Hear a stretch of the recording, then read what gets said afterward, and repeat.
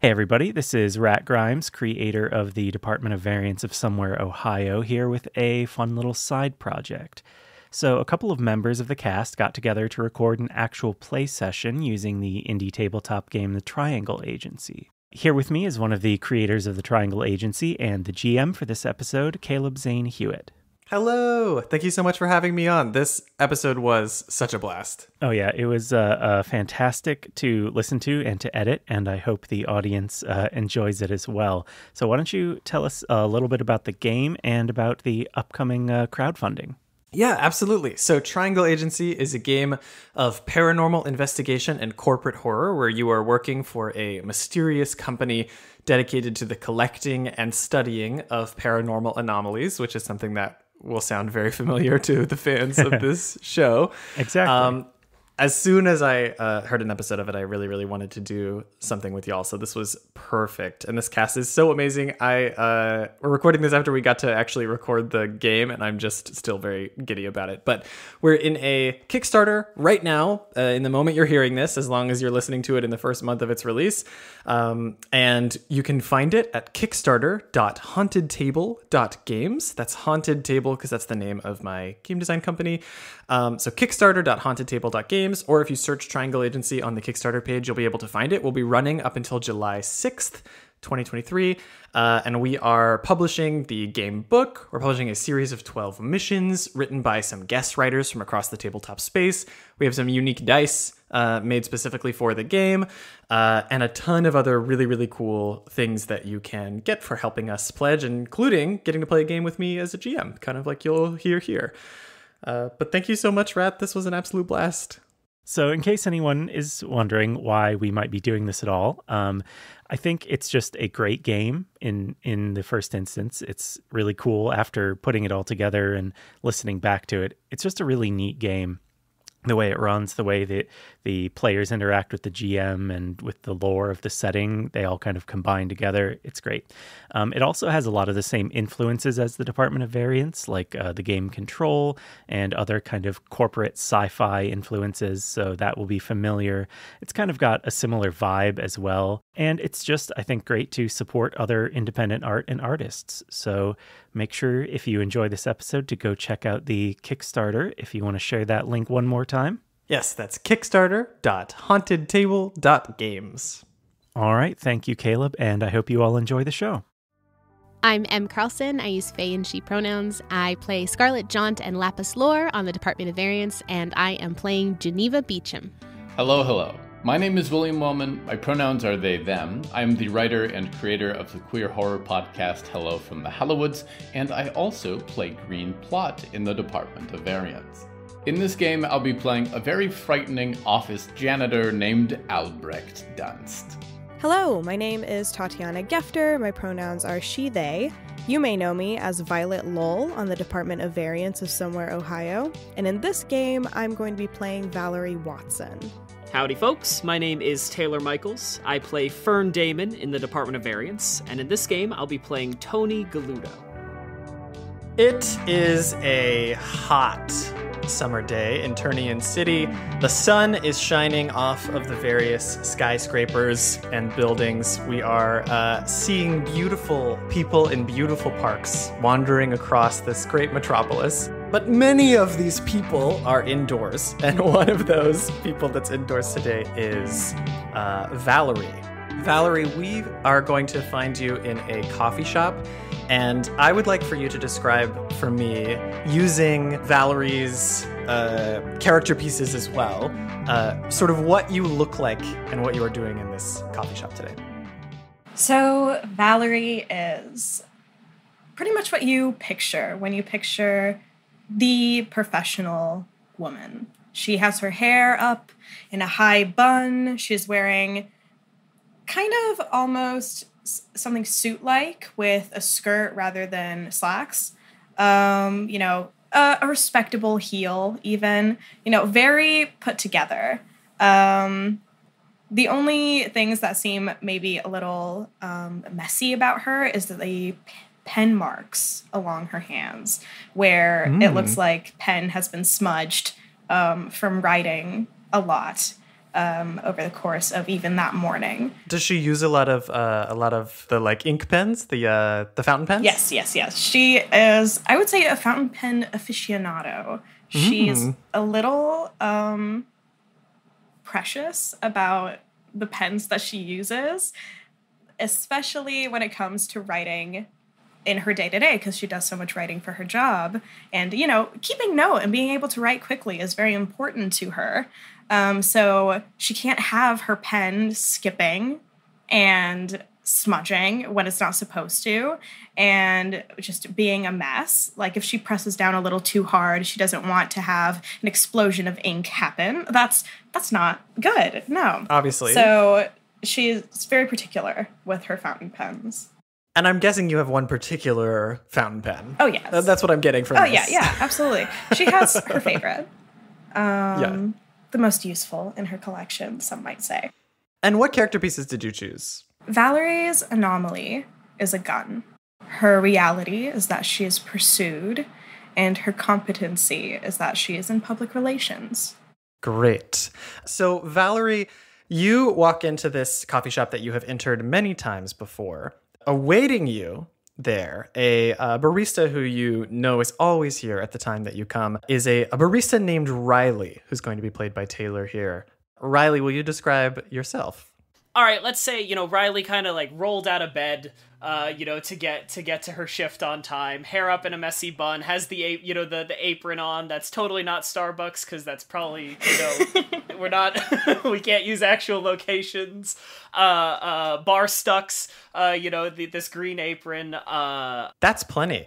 So, Valerie, you're arriving to make your coffee order as usual, and I want to kind of open this up for y'all to have a conversation, but I want to just add in that, Riley, today is a day you have finally decided to ask a question of Valerie that you've been thinking of for a long time. Ooh, okay. And how often has Valerie been in this coffee shop at this point? Like how, with what frequency would you say? Oh, she probably has come in every day, save weekends, for a few months now, I would imagine. So you walk in and Riley is already halfway through making your drink. Just knowing, like clockwork, knows your order by heart. You have never changed it once. Good morning, Riley. Good morning, Valerie. I really hope you're getting your usual as usual, because I'm already halfway through making it, so. You know me far too well to know I would change anything about my order. And just at the thing, what is your usual order? Oh, I am pretty simple, and I'm very particular about what I enjoy, but it's very hard for a coffee shop to get hot chocolate wrong. So every morning, Valerie gets a hot chocolate with whipped cream. And if Riley is feeling fancy, maybe even a chocolate drizzle on the top. See, I'll say that Riley is in the process of now adding the whipped cream on top, and adding like a little bit extra, and then being very careful with the chocolate, making this like a very, very nice drink for you. What does at this point Riley think of you? Like what you do, I guess. Anything, or has it just been hellos? When Valerie talks about her job, she very much poses it as if it were a teaching position. She never goes really into the specifics of where she teaches or what she teaches, but if she ever tells you any stories about her work, she will often posit it as, oh, my colleague did this, or one of my students said this. Valerie, I hope this isn't too forward of me to ask, but we've known each other for a spell. I know that you work in a teaching position, and that's something that I feel I'm great with other people. I think I bring a lot to the table. I was wondering, do you know of any openings at your job? Honestly, I don't even know exactly what you do, but I just want to get the hell out of here. If I'm being fully honest with you. GM, would I know about any openings at my job? No, absolutely not. Okay. You have no idea how people get hired. Fantastic. Riley, as much as I would love to help you, I really don't know if we have any openings. The hiring process is a little complicated these days, with the economy and just, the way things are. But I'll be sure to let you know as soon as I hear about any positions. Do you have a resume or anything that I might be able to drop off? I think Riley is looking to jump ship and just like pulls out. It's like it's folded, it's a little bit sweaty, but like pulls it out and hands it to you. Riley, as you pass over this resume, Valerie feels a vibration in the cup in her hand. Is it my hand that's vibrating, or is it just the cup? Are you looking at it? I think if I felt something, I would look down. You see that the whipped cream on top is rotating, as if it's like being swirled around a little bit. And so at the bottom of the whipped cream, you can tell is dissolving a little bit at a time, a little faster than normal. So the top of it is lowering compared to the top of the cup. But you feel the liquid inside swirling in a way that is not normal. Valerie would clear her throat, put the cup down on the counter, and take the resume, kind of feigning just like, oh yeah, I have my hands full, let me take this. And kind of shields the cup a little bit with the resume. You shield the cup from Riley's view as Riley continues to talk about all of the great skills that they have. And you see the cup is like scooting just slightly, also in a circle once it is set on the counter. No, yeah, this is really great, Riley. I'll make sure to pass it off to someone at HR as soon as I can, but I've really got to run. She's gonna grab the cup and walk out the door, kind of with two hands now. You know, she put the resume in her satchel and is holding the cup quite firmly with two hands and rushes out. The door opens and slams, and with that slam, we're gonna move somewhere else. I take us now to focus on Albrecht. And I have a question for you that I do not know the answer for, which is, Albrecht, what do you do in the morning?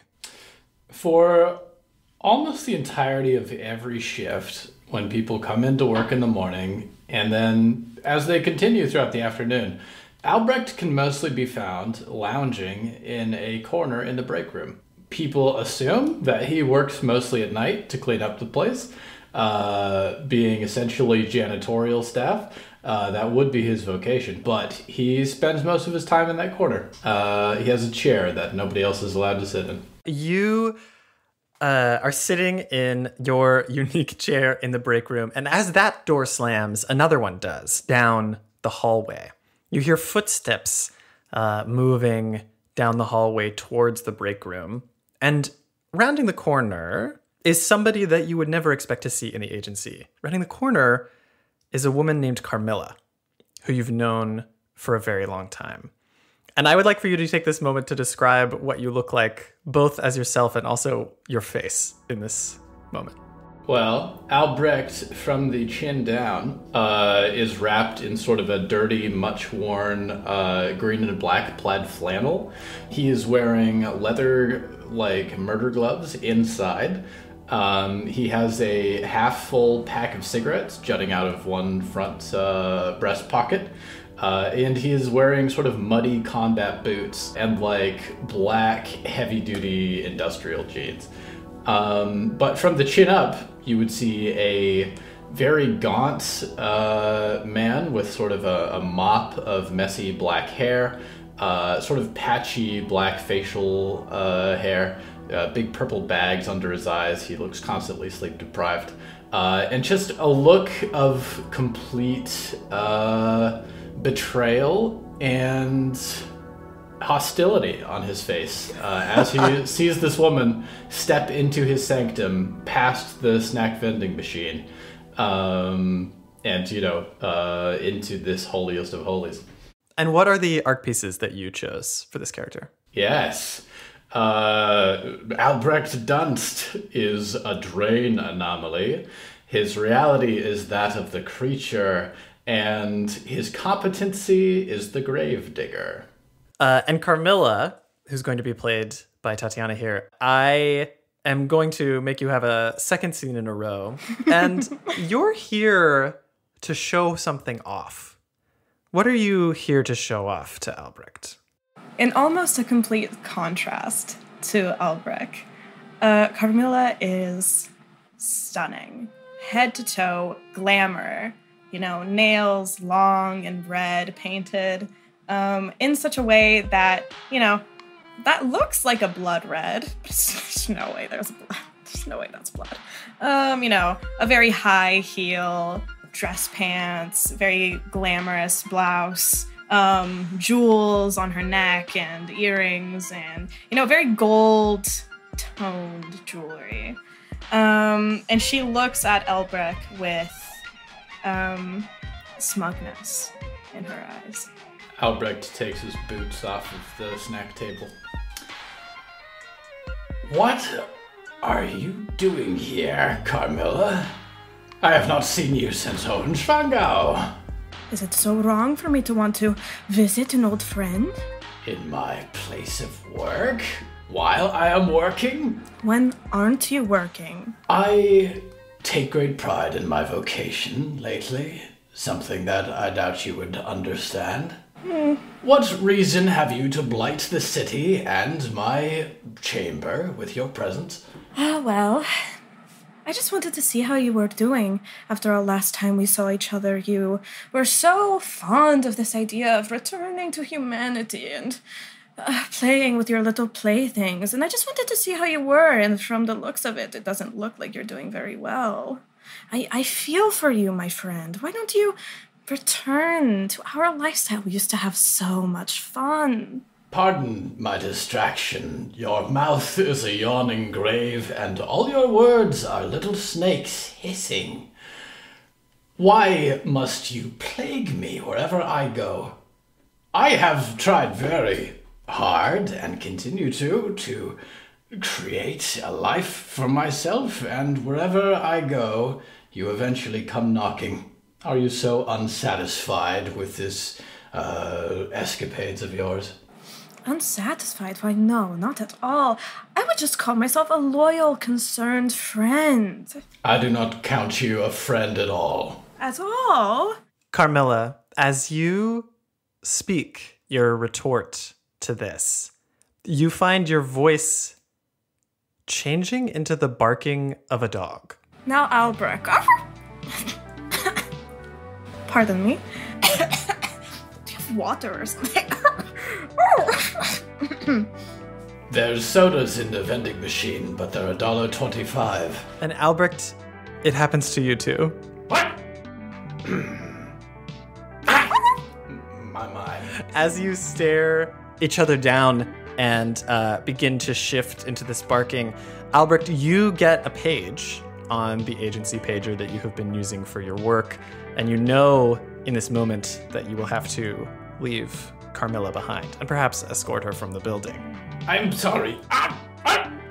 Carmilla, I really must be going.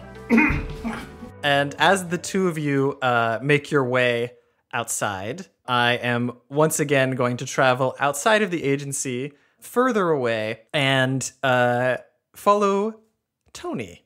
So, Tony, this morning I know where you are, and that is overseeing the Sutherland job, the construction Sutherland job that you have been working on for months now, which means we are going to be spending some time with Miss Sutherland, who's going to be played by M. Tony, when you are supervising one of these construction jobs, what are the actual things that you are doing in the morning, and how do you look while you do them? Tony's whole thing is that he is also working the job. Like, I think he's there to supervise, but he is also, he's there in construction garb. He's, he is there hammering and sawing and whatever the hell needs to be done. He takes a lot of joy out of that. If anything, the running of the business is the boring part to him. He enjoys actually working on each job. Tony is pretty tall, pretty big guy. He has slicked back hair. He's wearing a pinstripe suit. Oh my God. He's got kind of big meaty hands, gold rings on the fingers. I like the idea that he looks like when he tells you oh yeah, I'm the best deal in the city. At the very surface level, you would think that he's full of shit, but then you talk to him for a second and you realize that no, he's actually a very genuine guy who means that. He just kind of looks like a mobster, but he is actually really, really nice and wants to please everyone. And you took the time to dress up. I mean, I think that's just what he wears, because at this point, because working in R&D, he initially, he was coming in to do contracting work on the vault, but it very quickly became he has to manage people. He isn't the only one working on it. So I think he has been kind of trying to dress, a bit professionally for this. Yeah, that's perfect. And what are your character arc pieces? Yes, so my arc pieces are catalog, overbooked, and then R&D. Awesome. So in this case today, your assistant who usually helps you is off. So you are having to handle this job kind of yourself and organize everybody, which means fielding the requests and the ever-changing floor plans brought to you by Ms. Sutherland. It's one of those cases where any other time, if someone came to you with these sorts of floor plans, you'd think it's a godsend because it's like, wow, they've really put a lot of thought into this. They know exactly what they want. But it keeps changing, and there's almost some subtle gaslighting. Like, it's one of those, like, oh, no, we always wanted it to look like this. And it's like, did you? Did you? Because we already have the walls up, and now you want it a foot wider. That's not... That's perfect. So, Em, if you don't mind, as you approach as Ms. Sutherland, you can describe what she looks like, but also begin this conversation with Tony with where this is exactly what's happening. The previous plan is transforming, and the purpose of the building is changing. So you see a very tall, very waif-like woman, very, very thin. She has had work done on her face. There is too much makeup happening. Her eyelashes are almost spider-like with how much mascara is caked on them. She's wearing some a simple pearl necklace, a white blouse, but the suit is a shocking shade of fuchsia pink.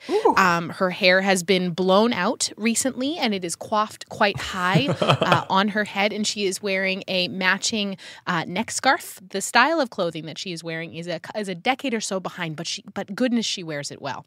And as she comes up to Tony, Tony, dear, please, I would love to look over the recent sketches that I've put forth for you here for the changes to my house that I'm very excited about. Yes, of course, Mrs. Sutherland. Let's take a look at this. Yes. And throughout all this, I want to say that Tony, no matter how much inside he might be screaming, he is a professional at heart, and he always tries to do a very good job of the customer, making them happy. Admirable. So he will be screaming very much to himself, but everything else is just, this is business as normal. Yes, let's take a look at these. Let's take a look at these plans, of course.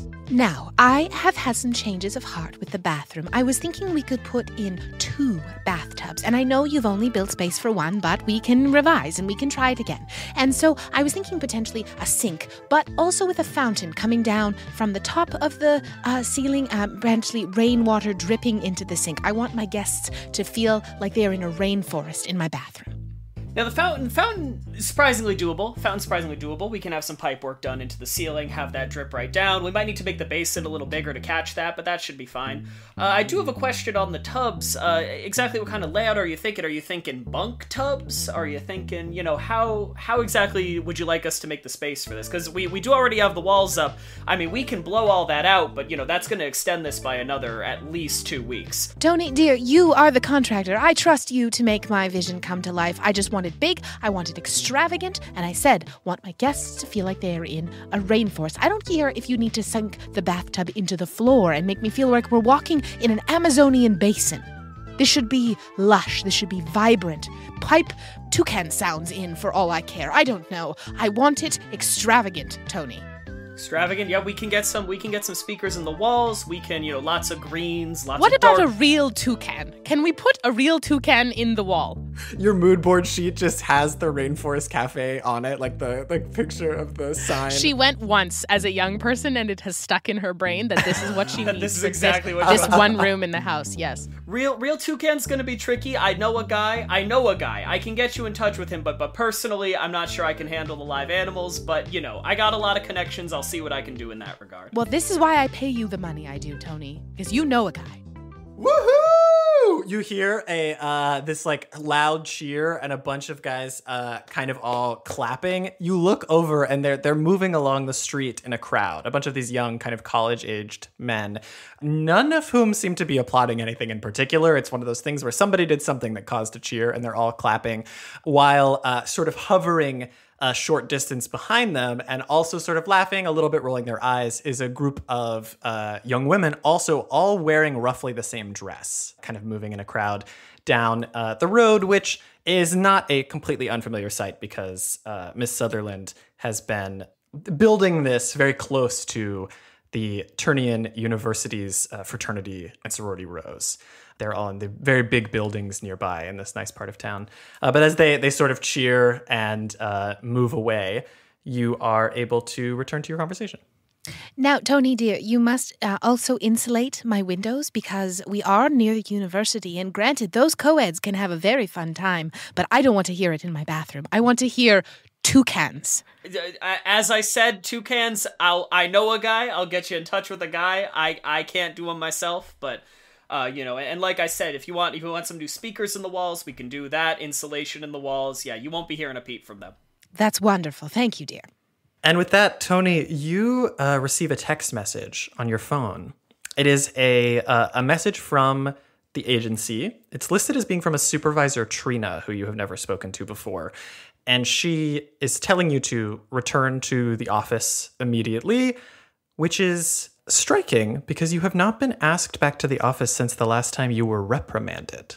And we'll get into that in a little bit. He is wondering if he's getting in trouble for, there have been a handful of times on jobs where one of my skills, your best self, allows me to basically duplicate myself if there's a container large enough that has specific skills. So there are times when, let's say that he's working on these tubs. He's working on these tubs and plumbing really isn't his thing. He goes up to a porta potty on site. And he opens the door, and one of him that's really good at plumbing comes out and helps with the job. And he's really not supposed to do that, so... That's a great worry to have, and a very good use of your power outside of work that is technically forbidden, but you haven't gotten in trouble for it before. As you prepare to get in your car and head back to the agency, we are going to zoom ahead of you down the highway and into the agency, very deep into the agency, deeper than most are allowed to go. To a particular office, some might call it a laboratory, but I think he usually calls it an office, of a Dr. Brasco. Dr. Brasco is having a meeting with a character named Geneva. Geneva, you have to come here sometimes to get basically checkups, to make sure that everything about you is stable and working well. So during that process, would you mind describing that process to me, what it is and what you look like? So you see a femme-presenting person sitting in a chair, stock still. Their eyes are straightforward, kind of gazing into the middle distance, with her head tilted slightly down. There is the back of her neck is exposed upward, and I'm assuming Dr. Brasco is standing behind them. We see very pale skin. With very, very bright gray eyes, almost silvery, wearing a simple gray suit over a white dress shirt, but impossibly high heels.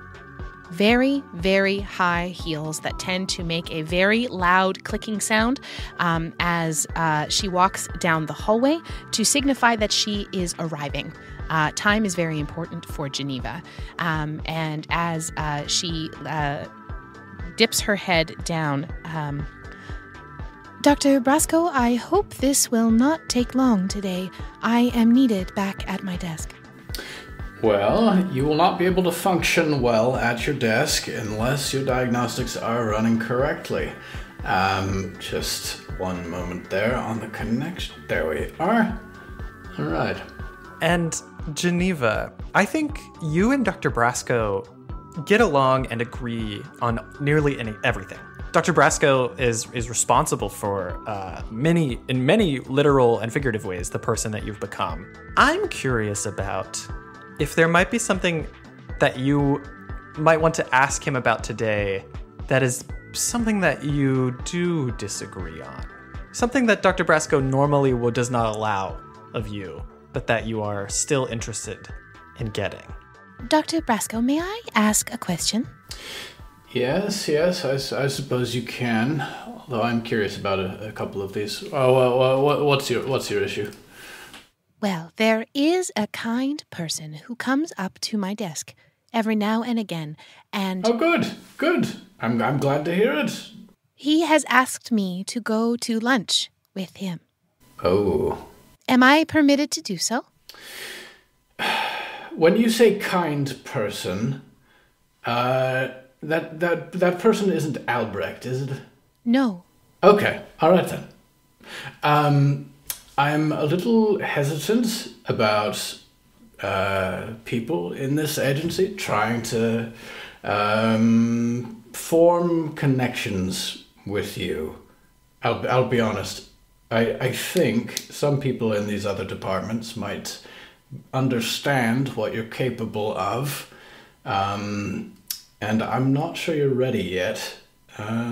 My conversation skills are improving vastly, and I believe I am getting many of the social norms down correctly.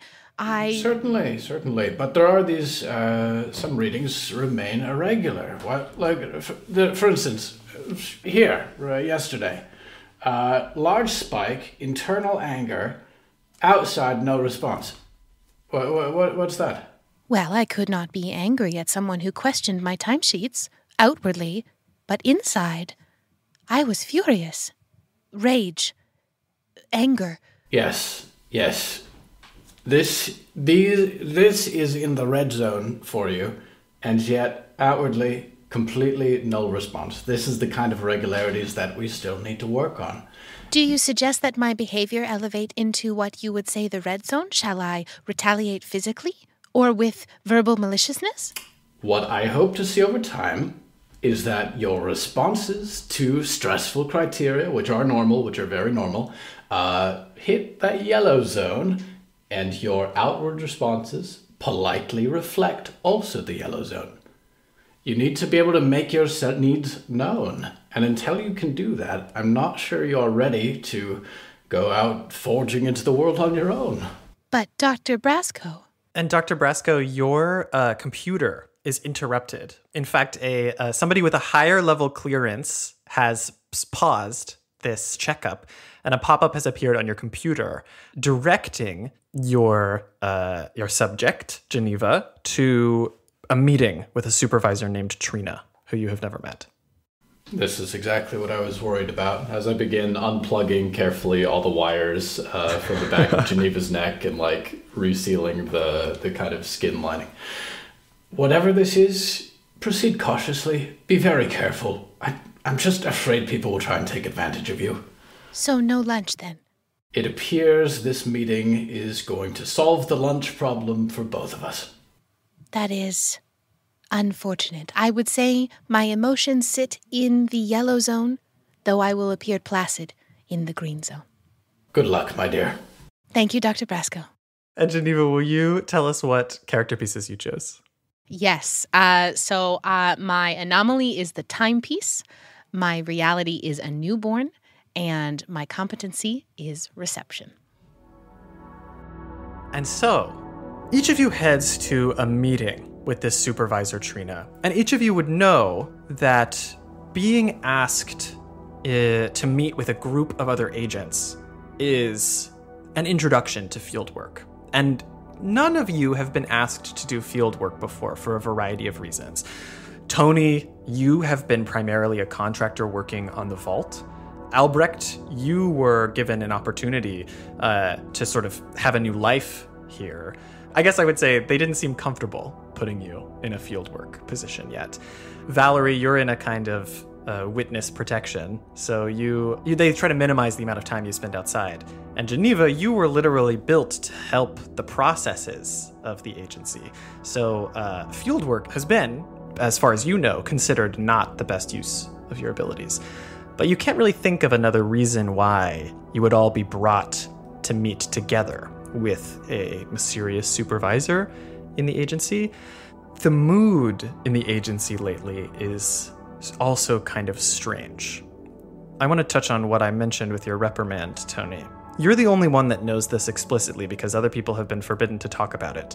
But 2 weeks ago, 11 anomalies escaped from the vault. This is an unprecedented move as far as you know in your time here, and it was a huge, huge problem. The details of it even have been kept from you, Tony. You're not even sure what you did wrong, but you were reprimanded and not allowed back in for the last 2 weeks. The rest of you have felt a strange mood at the agency, but none of you have heard about this specifically. And when you arrive at Trina's office, she is not there, but you do see her large redwood desk, this huge, beautiful window wall behind her that looks out across Turnian City, and 4 chairs, all evenly spaced, all a sort of harsh cheapness in comparison to this beautiful desk and the chair in front of you. Totally folding chair, hurt your butt style. And so my question for the group of you is, who arrives first? Geneva would never be late. I think that was the answer I assumed too. So Geneva, you arrive first. You see the 4 chairs. We'll say left to right, looking at them from behind. It's 1, 2, 3, 4. Where do you sit? The first one. 1. You are all the way to the left. You sit there. People coming from the closest, I would say the next probably would be Albrecht. Yeah, and I don't think he really, steps out of the elevator doors so much as just is suddenly standing in the shadows of the back corner of the room. And he steps out very angrily, and his mouth is kind of smoking as if he's exhaling cigarette smoke, although he doesn't appear to have a cigarette lit. And he storms over and then takes a seat next to Geneva. Geneva, were you on reception today? I was busy earlier, but will be going there later. That explains it. An awful acquaintance of mine named Carmilla is a bit of a stalker, and she managed to gain access to the building. If you see her again, would you send security after her or have her otherwise decimated? My sincerest apologies, Albrecht. That will never happen again, not under my watch. I appreciate your discretion. And then walking from the nearby coffee shop is Valerie, who I think would arrive next. How do you enter? She scans the room a little bit and sees who's there. And she, looks uncertain for like a split second until she puts on like a very pleasant and professional air about herself. And, kind of nods politely to Albrecht and Geneva. And sits probably, I would say, at the furthest chair. Skips a chair and sits at 4. Great. And then having to putter here in your likely inexpensive car. I guess you're the head of a construction company, but if you're in there doing the work. No, I mean, I think he makes okay money. Like, he's not a millionaire by any means, but Is it the truck with the company logos on the side and kind of the beat up back fender? Absolutely. Yeah, you know what? Yeah, absolutely. So, Tony, you arrive to this group. How do you enter? So I think Tony would have changed into his, what he usually wears at the office. Kind of assuming, they need him now, but, he has a second to change out of construction gear if he's driving all the way across town to get there. I think there's also a part of him with this, just for kind of his demeanor entering, I guess. I don't think that he necessarily thinks that this was his fault. Mm-hmm. I think that he sees it as more a expected end result of the crazy expectations of the agency that are put on him. Yeah. He is very much a cut, a measure twice, cut once kind of guy. Yes. And it feels like somehow the agency expects him to measure once and then somehow cut it twice. And he doesn't really understand how that, he's kind of getting the hang of non-Euclidean geometry. He's doing all right with that. But, I think that there's a lot of expectations that are just kind of being thrown at him, and it makes sense to him that something got missed, whether it was directly his fault or just kind of, it happens. As you all turn to look at Tony enter, there's a brief moment of being able to say hi, and then a sudden wooden knocking noise as you all turn your heads around, and sitting on the front of her desk, her ankles kind of crossed in front of her, is this woman with this kind of short neck-length cut, almost like bob blonde hair. She is very put together, but not in a way that looks self-conscious at all. It's not a full suit. She's got this blouse tucked into these very fashionable kind of high-waisted dress pants. She's not actually even wearing shoes right now. They're off to the side, and she's got her ankles crossed in these very nice socks. And she is sitting there, and she says, all right, Tony, do you mind sitting down? Yes, absolutely. And I take the last available seat. It's lovely to see you, my friend. You look very sharp. Good to see you too, man. Well, it's so nice to have you all here, and so promptly. You're all looking amazing, if I can say so.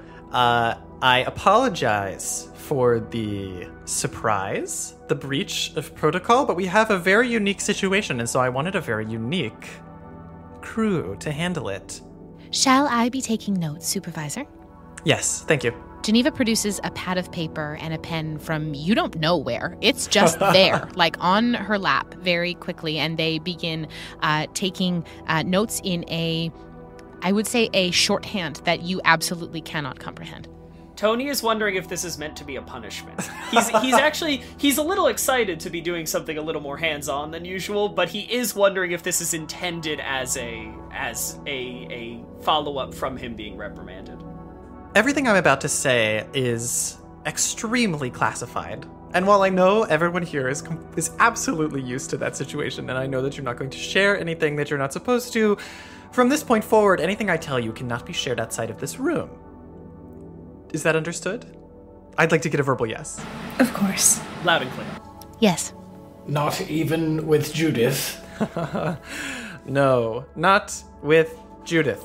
Not with anyone. I have well, as Tony knows, she cuts her eyes to you, this little smile dropping for just a moment. She says, as Tony knows, we have had a breach of the vault. But as perhaps Tony does not know, this is not the first time. We know what anomaly is responsible, and I believe we have developed a plan to stop it from happening again. To sort of catch the group of you up, we lost 11 anomalies 2 weeks ago. A year and a half ago, we lost 31. There is an anomaly codenamed Nobody, who has, at multiple points, allowed itself, to be captured, and as a result of its capture, it is somehow able to manipulate our vault systems and free multiple anomalies. We have been referring to it as a freedom anomaly, but we, colloquially, have given it the designation Nobody. Today, it has appeared again, much faster than in previous times, with 2 of the anomalies that escaped with it, a hunger and a thirst anomaly. Simple things, we've studied them for years. We are not going to be able to find the full 11 without some serious work, but, well, we have a plan for this one. Before I move any further, though, do you have any questions? None from me. I fail to see my use in this particular issue. Oh, I had a very similar question. You have a team going out to capture these anomalies, and then you wish for us to help dispose of them when they are destroyed, yes? The 4 of you have been chosen for your loyalty. There is a risk when interfacing with Nobody that we would like to avoid, and we believe that risk is best avoided with this group. Tony, forever the professional, is biting his tongue to not point out that they lost 31 last time, but this time it was only 11. He is biting his tongue so hard right now. Our plan, to put it most simply, is that we have devised a vault room off of a similar blueprint that you have drawn up in the past, Tony, but with the addition of some help from our dream employees, that we believe will capture Nobody in a vault room that is itself within a reasonable facsimile of the city. So, from this point forward, should we capture him, we will be able to allow him this loop of escaping and capturing while keeping him within the room itself. We're fairly confident this will work. You wish to keep him occupied, to have him bide his time over and over again. I understand. Yes, exactly. It is clear that this anomaly enjoys this process, and if the only way to keep it trapped is to make it believe it's getting free, well, we've finally developed a room for that. That is quite smart. Very commendous of you. Thank you. And the 4 of you, I know you haven't done field work before, but you are all very comfortable with yourselves and with your abilities. And as normal, I would remind you that you have a life insurance policy. You have nothing to fear. We're sending you with 4 to especially confirm that the group of you will be able to handle this. And as a breach of typical protocol, each of you will be given a normal briefcase and a ripple gun. Each of these are usable. However, in a slight change from our typical protocol, we highly would like nobody captured. And the other two, we are fine with having eliminated. We have studied them thoroughly. We are not worried about them, the hunger and thirst anomalies. Nobody, however, we would like the opportunity to study. And if the past situations are any indication, it is unlikely to put up much of a fight getting captured. So to clarify, the hunger and thirst anomalies, you want us to leave alone, or you want them neutralized? Neutralized is fine. Captured, obviously useful, but not in this case the highest priority. If you have to neutralize them, I would say you can make that decision faster than I would normally recommend. Any other questions? None from me. Where are we going? I have a car ready to take you to where they have begun their activities. There is the group of them appear to have interrupted some kind of large party, a situation with Greek life at the university. We want to make sure that the hunger and thirst anomalies don't kill too many people and create any loose ends, of course, but it should be a large crowd, easy to get lost in. To clarify, Supervisor Trina, you are saying that we are to leave the agency? Yes. You see a look on her face like I don't think she even knows that you maybe haven't done that. And so she sort of looks at you like, of course, with this very casual, yes, I need you to go. The car's outside. You see a sparkle through Geneva's eyes. Her face remains completely placid, but her eyes are electric. Literally and figuratively. You see the complete opposite on Valerie. Valerie's eyes are dark, and while her face is this quite neutral, her eyes are displeased, to say the least. I have a moment with Valerie, but I want that to be after everyone has gotten any questions out. So does anyone else have questions before we move on from this phase? More just a meta game question. Sure. I thought I had read somewhere that you got points off for neutralizing or something like that. Is the idea that we have been given permission, so it's okay if it happens for these other two? Yes, that's the idea, is that for these two, you're not going to be, it's not a negative to neutralize them. The agency is not going to be bothered by that. Typically in the game, neutralization is the neutral option where you don't get a positive or a negative. In this case, I would say you'll get commendations like you would for capturing, even if you just eliminate the hunger and thirst anomalies involved. I am, as ever, your loyal servant, ma'am. I look forward to getting this done and these situations buried. She smiles and nods and says, yes, and I'm very interested to hear how fieldwork goes for you, Albrecht. I have a feeling that if you have a good time, you could be very useful to us. I remember the Greeks fondly. It will be great. And I think he'll just stand up from his little folding chair, which kind of falls over as he stands up. Geneva would, as Albrecht's chair fell, reach a hand over with impossibly fast speed to catch the chair and stand it upright, because that would mean it would be out of place. And as they stand looking at Supervisor Trina to follow Albrecht, my sincerest apologies, Supervisor. I never sit down, and I did so out of respect this time. I hope it will not look badly on my performance thus far. Her hands come up in a shrug, her hands flop out, and she says, I'm afraid I'm not part of the demerits department. And you feel the little tiny bit of a depressing energy, like a weight on you, just a tiny little bit hit as you do receive a demerit. I did sit down out of respect. Dang it. Okay. Geneva, that brightness kind of shines for a moment, and it is, you see this kind of a twitch on her upper cheek, where whatever her cheek muscles are made of, and it doesn't hit the rest of her face, but it is never going to do that again. A gentle spike into the red zone. A gentle spike into the red zone as they walk and follow Albrecht. As everyone else leaves, Valerie, you're the last one to head out of this room, having been in the fourth chair, and Trina sort of clears her throat. And she says, I do hope you appreciated my joke. Of course. I appreciate everything that you guys have done for me. I'm so glad you brought it up. That is what I want to remind you of. This situation and the situation that you are in is one that I don't envy at all, but one in which, as much as I hate to say it, you don't have a lot of power right now, Valerie. I need you to stay the course today, and I know that you will, because you don't have another choice. My abilities aren't exactly capture-friendly. She smiles, and she says, well, then I suppose you'll have to get creative. I look forward to the debrief later tonight. Of course. She's going to kind of get up, dust off her skirt a little bit, and she's going to, remain calm.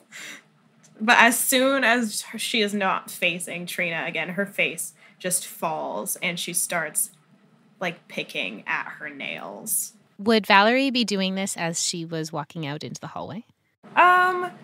I think so, until she took notice of someone, observing her. Geneva would kind of hone in on, I think, the behavior itself, fascinated learning new behaviors, and would kind of sidle up next to Valerie. Your hands are anxious. There was just dirt underneath my fingernails. That's all. I see. Well, it will be a pleasure working with you. Please let me know if I can assist you in any way. Valerie, you feel a demerit hit you as you lie. Yeah, I do. And then, Tony, you wanted to visit your office. Yeah, so I think, he walks up to his office and, he has... There are certain rules within the agency of anomalous things he's allowed and not allowed to do. And one of them is he has a very special whiteboard in his office. And so he walks in, and the thing is, because this is work sanctioned, I think he's very casual about it. He doesn't shut the door behind him, anything like that. He just kind of walks in, he picks up an expo marker, and he's just kind of standing there, kind of in that position, holding the marker out, his elbow at his side, just thinking. And for those who don't know, Tony has a power. Once permission, he may write a single sentence on this board that will come true within the day.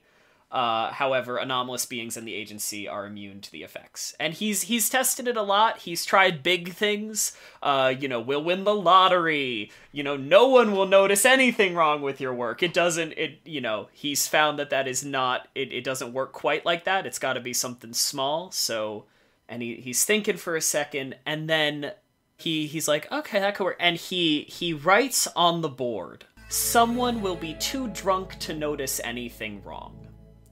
Hopefully, it will come true today. That's awesome.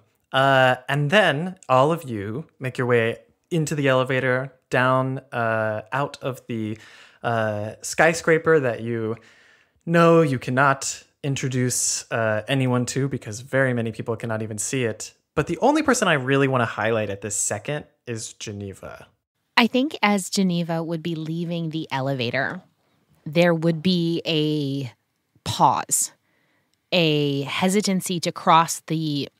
I don't even think they've been down to the main lobby, ever.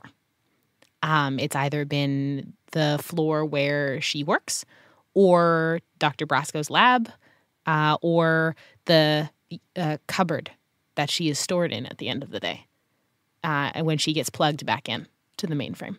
There is a hesitancy to walk out of the door, and you see her pause for a moment, and her head twitches slightly, and then it is if she almost pushes her head and shoulders forward, and her legs kind of follow behind with her as she head down and walks forward. Geneva, something I don't know that you knew you had is a precise enough olfactory sense to immediately tell the difference between recycled air and fresh. And this is your first experience of fresh. And I would say Geneva probably doesn't have to breathe if she doesn't want to. But to simply experience the act of breathing and to understand what it's like to inflate the approximation of lungs that are inside her body for, just in case something happens. She takes a really deep breath in. You will all now be getting into a car with a very heavy partition hiding the driver. Yeah, I think as we begin to all pile into the car and find our seats, is this kind of like a limo situation with, the benches in the back? Absolutely. Yeah. Albrecht has a golf bag, which seems packed to the brim, and he unzips it. So, as the one with the longest tenure here, I took it upon myself to raid the supply closet for our gear. We have a number of briefcases. We have a number of firearms. Valerie, I would like to give you mine. And he hands you 2 ripple guns. Oh, thank you. How long is your tenure here, Albrecht? Are we measuring in the decades, the centuries at this point? Oh, I simply can't remember. Suitcases. I will take 2 suitcases to balance that out. That is a firearm for you, good Sir Tony, and a case. And Geneva. A rather dangerous weapon, and a briefcase for you. I also have a collection of large shovels and knives, if anyone would want one. And as you say this, Geneva, what are you doing in this car? Panicking. Internally panicking. I've never been in a car before. I have read about them. I know about them. Geneva is not... I can't sit. Yes. And I want to say, I don't actually technically have chaos yet, but I've decided to cheat and say I have 3 to spend because I want to go ahead and activate your reality trigger, which is that you don't know how to do something normal. Mm-hmm. I would say no, she has absolutely no idea how to car. Like, how do you what do you do in this vehicle? What does it do? Why are these people sitting down? They're comfortable. What is happening here? So Tony has like 3 in empathy and 2 in attentiveness. I think that whether or not he knows, like, I don't think he recognizes that you're not a person or anything like that, but based on your reaction to going outside and also not knowing what a car is, I do think that, like, he would notice that, and I think he would try to make sure you were comfortable, like, that you recognize that, like, it's okay, like, No, I like that, Tony, and I think you would be the first to notice, with your experience kind of making things for the agency, that one part of this car is actually outfitted with like a full stand-up harness.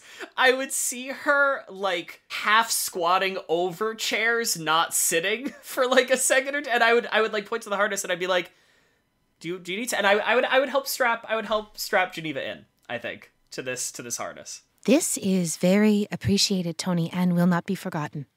Geneva looks has been, I would say, strapped into things before if she was having surgery or, parts changed or things like that before. So seemed just click, click.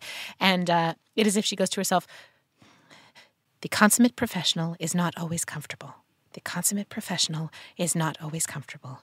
Yes, this is okay. Thank you, Tony. Thank you. And it was kind of handed to me, but is that uncovering what someone really needs? I think that's great. Yes, absolutely. That's a commendation for you, Tony. We are moving into the kind of mid-afternoon now. The sun is firmly on the other side of the sky, and a party that began very early this morning is hitting the sort of rising action, I would say, of the day, where now, instead of just hanging out and calling your friends and getting to the same place, a lot of these large buildings decorated in a, sort of fake older style, even though many of them were built in the last 10 years, with Greek letters adorning the doors and the high walls, are swarmed by hundreds of people filling the lawns. There are big tables, big long tables that seem to only exist for beer pong. There are beautiful awnings and fairy lights decorating these different houses. Each one seems to be sort of doing a different job. There's music playing at one that's at this moment not super intense, just sort of building. And these young people swarm around everywhere. They are like having a good time already, handling the sun very well. skill, and we see arriving at the edge of this long street our interesting crew of 4 stepping out of the limo in their business attire and looking across this sea of young people. I would like to get the ball rolling immediately with using a skill, actually. Oh, great. Yeah, let's do it.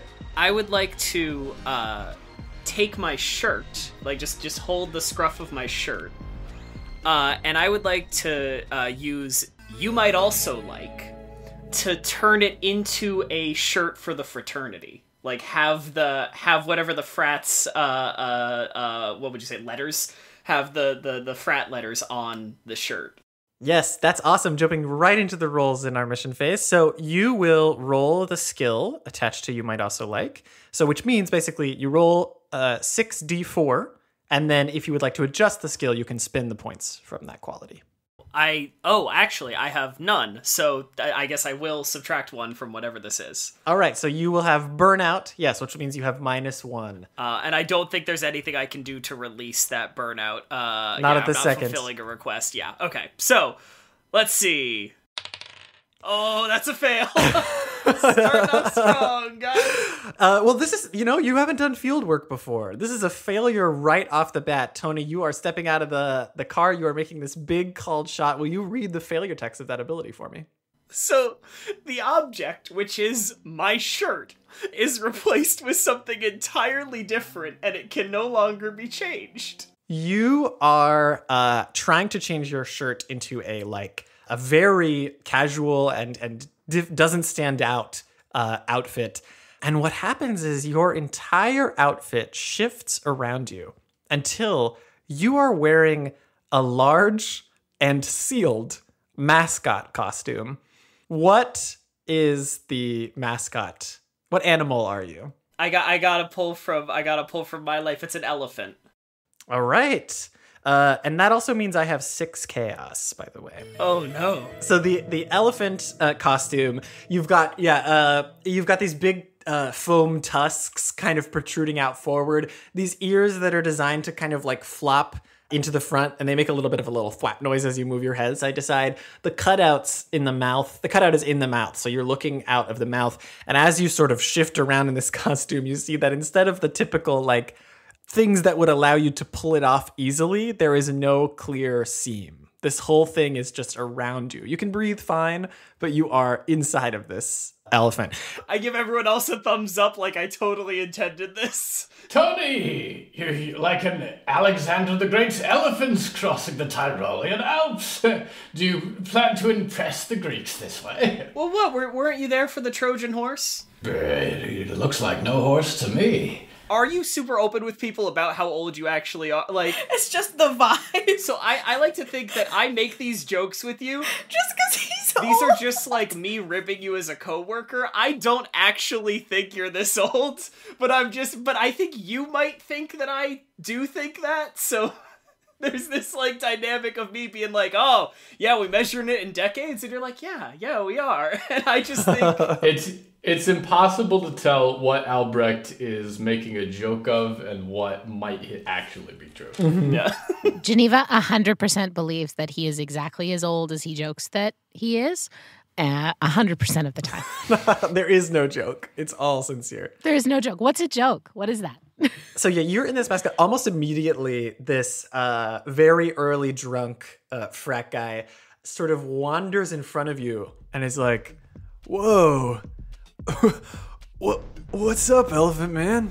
I just start mascotting. I just start, put 2 arms up and I fucking run toward the crowd, I guess.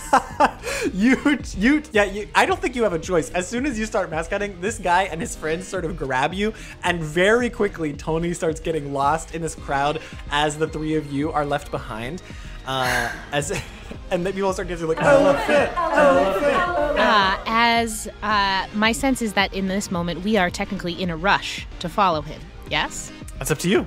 Would we be in a rush to follow him at this point? I'm looking to my coworkers. I think Valerie is a little thrilled by the turn of events and is happy that she doesn't have one more person to worry about in this moment. Is it required that we follow after him, or are we allowed to go separately? I think that we're allowed to do whatever we need to do in order to complete the mission. Yes, let us remain in pairs. Geneva, make sure Valerie is not kidnapped by any awful creature.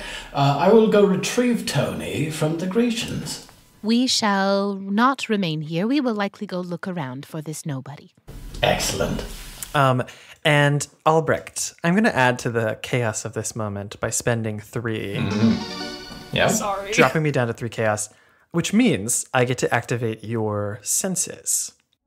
You're in a very large crowd of young people. All around you is life, is emotion, this deep sense of need from everybody in this area.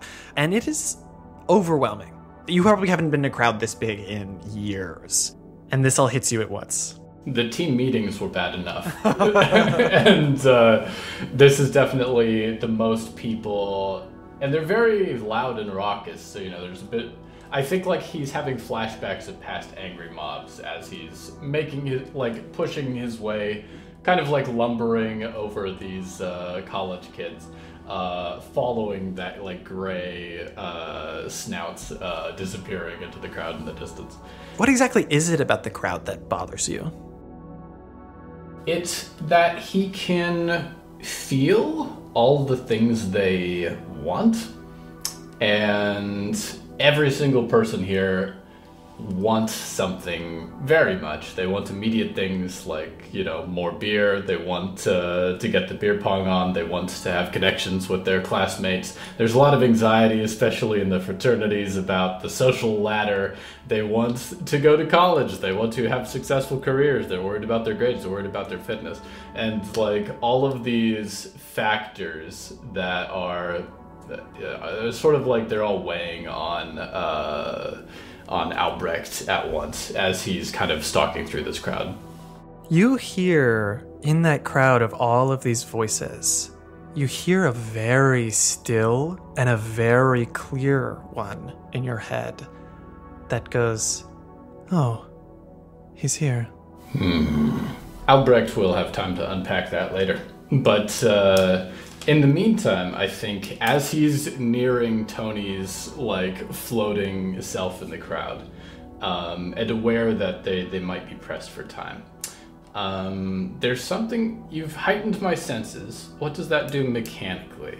Basically, in this case, what I'm giving you is a threat to your stability right now, an overwhelming sense. And if you just push through it, if you don't take time to cool off from this in some way, you will experience burnout on your next roll. I believe is the one for you. I can also satiate my desire in order to cancel that burnout, yes. So now that he has successfully detached himself from the rest of the group, I think he is going to kind of stalk over to the guy who, pulled Elephant Tony into the crowd a little bit earlier. Whoa, Spooky Man! What's up, Spooky Man? Yes, hello. You seem to have enjoyed yourself today. Yeah, I'm having a great time. What are you doing here, dude? Oh, I just came to ask you, would you like some more?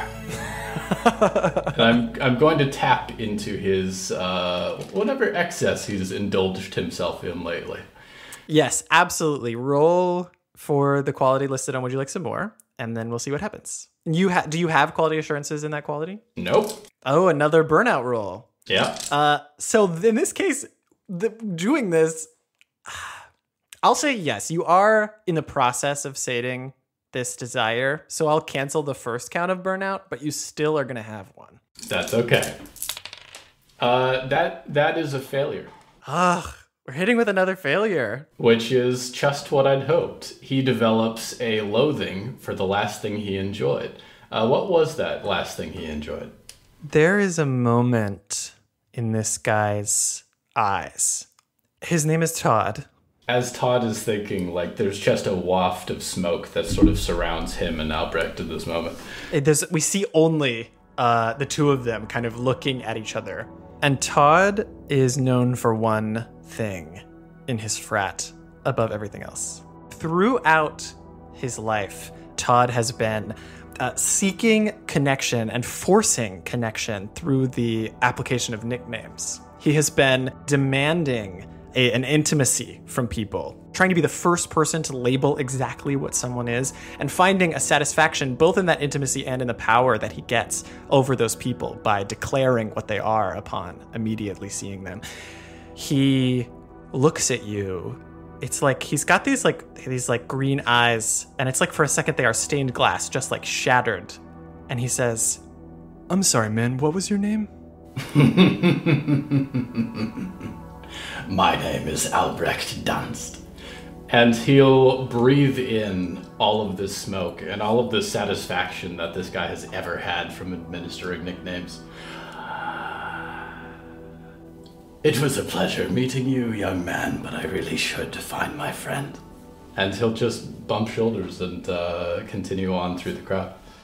Albrecht is terrifying. I am obsessed. I thought he was just gonna like turn him into a college kid who doesn't drink. I was like, that sounds fine. Like, no issues with that. Let's shake who you really are at the core of your being. At the core. As you walk away, you hear him say, "What's up, Ryan? Hey, Haley."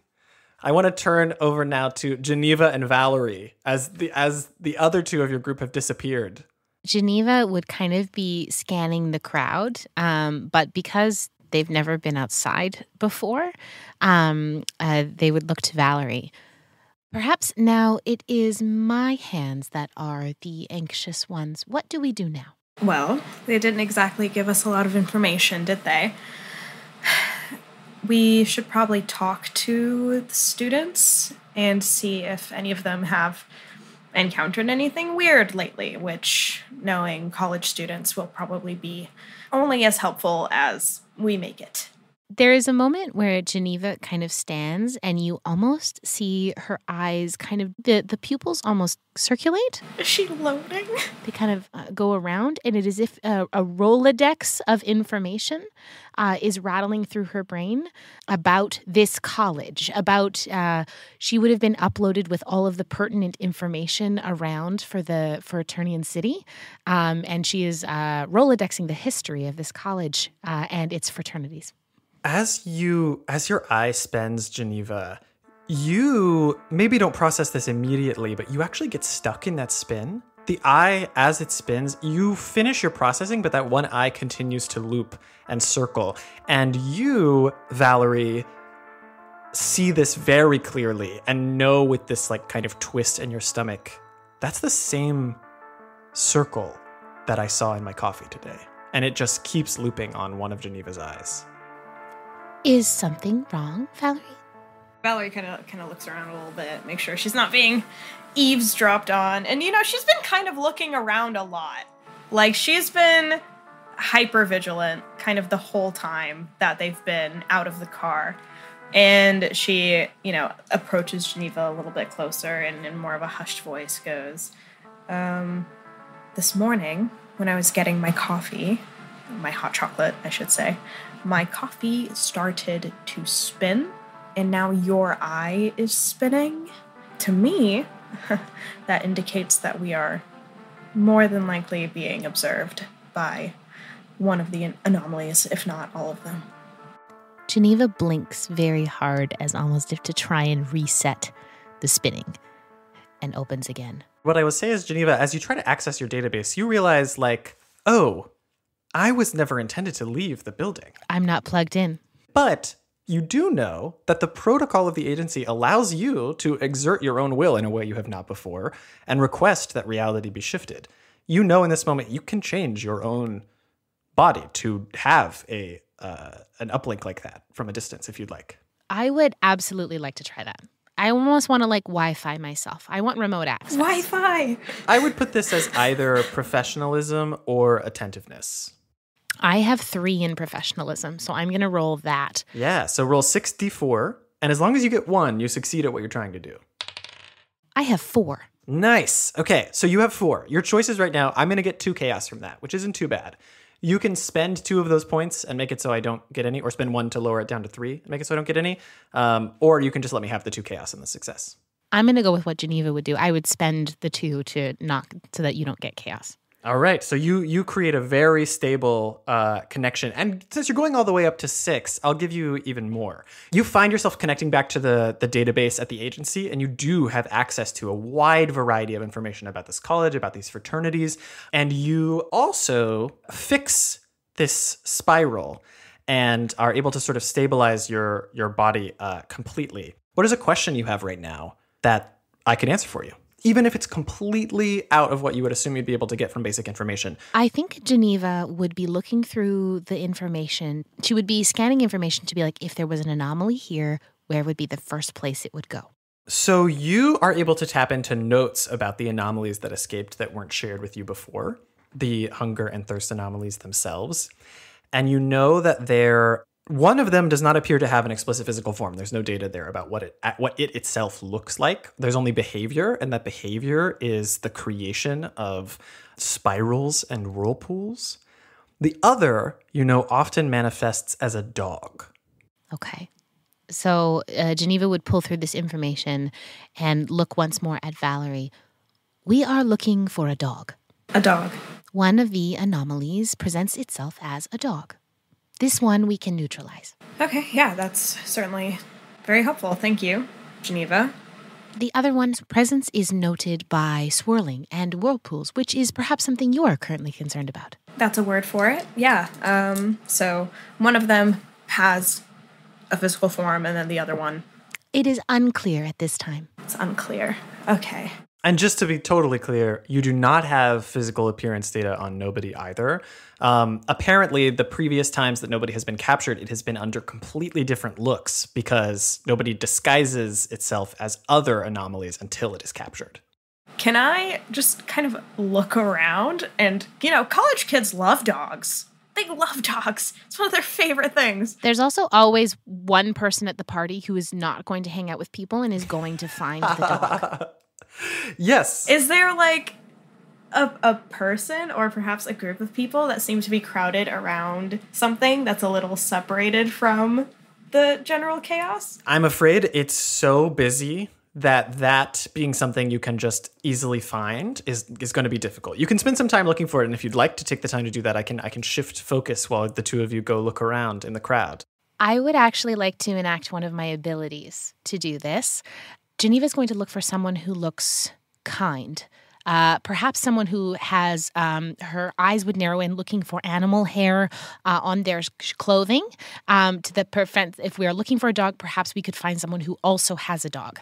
So you're not using an ability yet. You're just hoping that you can... Not yet. I need to find that person first. Absolutely. You are able to, especially with your enhanced focus, you're able to find your way to a woman who is wearing the same, similar black dress that everybody is wearing at this party. But hers, because she's wearing a black dress, the animal hair is really obvious. She has this white hair that is sort of, clearly she's tried to get off, but it's accumulating. And you're able to find her very quick. And in terms of whether she looks nice or not, what she looks is sad, is what I'll say. She's not talking to anybody right now. I will come up to her and your dress is quite nice. Oh, thanks. Are you Phi or? Why do they all look the same? Oh, it's part of the thing. It's kind of like a theme. I guess you're not here for the party. You're just walking through. Sorry about that. No, that's quite fine. I have heard of parties and heard they're quite wonderful, but I'm wondering if you can do something for me. I am going to put my hand on her arm and I'm going to say, I would like you to remember when you last saw a dog. And I'm going to use my ability, remember when. So I'm going to roll empathy to make her feel nostalgic. And on a success, she will be able to, she's desperate to talk about things in the past. And for every third 3, I'm able to request a particular memory in perfect detail. Awesome. How many qualities do you have in empathy? None. All right. Let's see what happens. So that is something with burnout. That's correct? Yes. So you'll have -1, 3. To avoid burnout, is she carrying a drink? Yes. She's got a solo cup in her hand, but it looks like she hasn't really drank anything out of it. Oh, and I'll say, you know what? It looks like you haven't drank any of this yet. May I? Sure. Yeah, here you go. and I throw it over my shoulder. Valerie dodges the tree. Yes, I think the trade for this is going to be that, like, if this doesn't work, you have now put like 3 things. You've said a couple of weird things in a row and then done this to the point that she's going to be very concerned for you. Geneva has no idea what she's doing, but she is following protocol. Right, it looks great.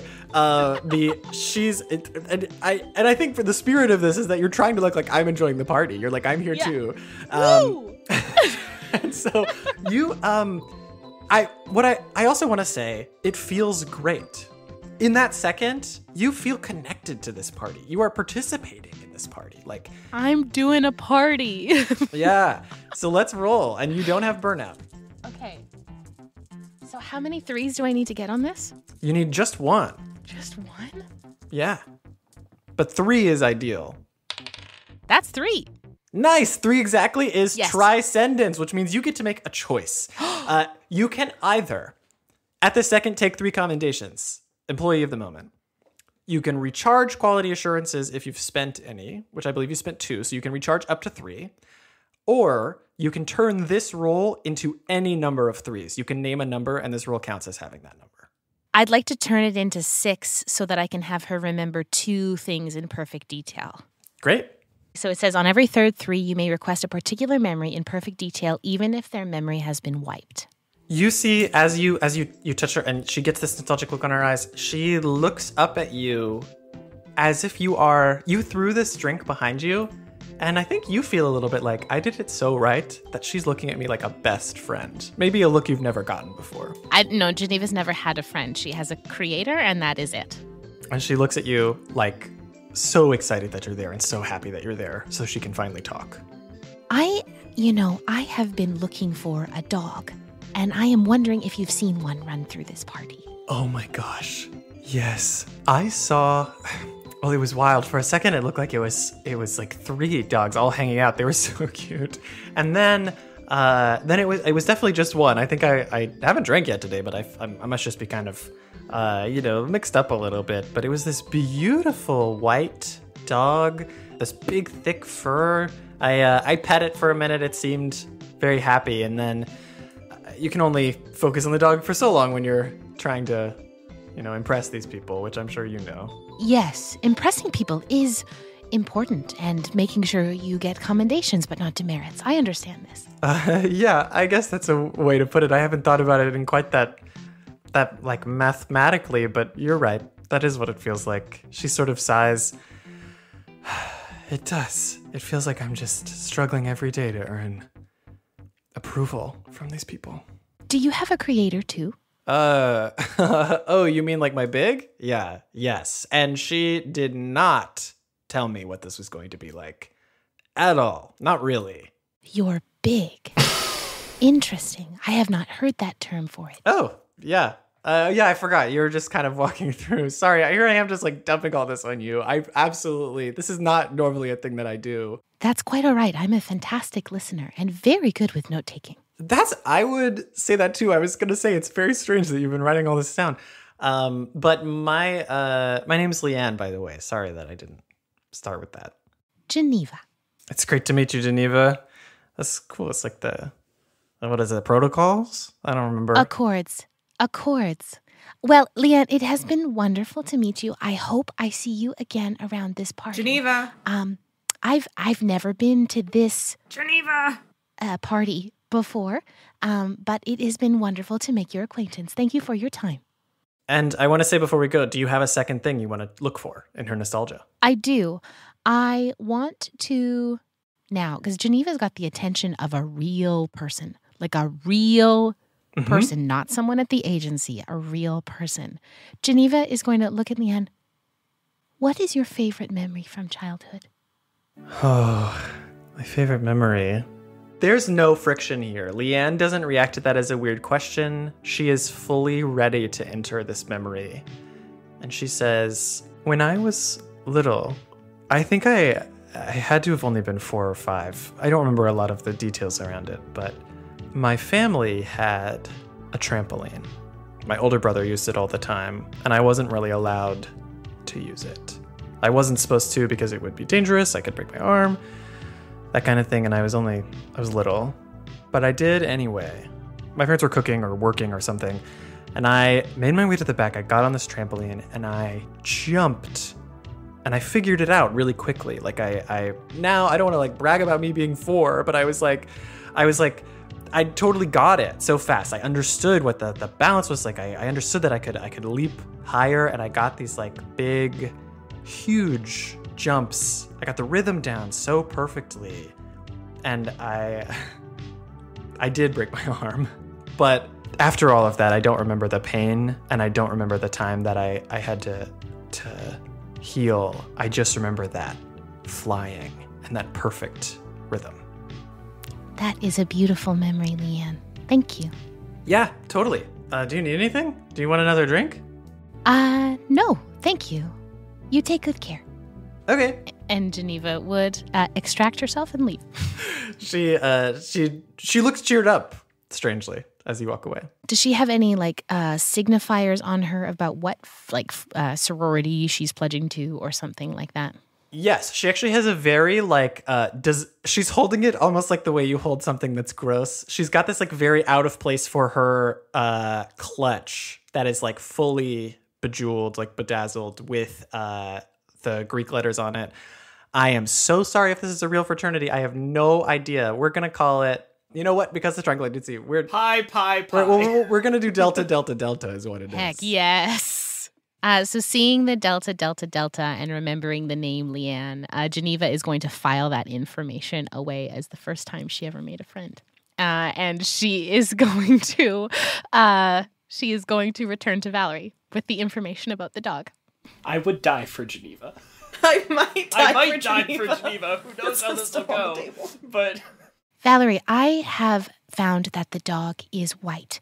It is around here somewhere. Leanne, my person that I spoke to, let me know that it was around here. We can find the white dog and neutralize it. Okay.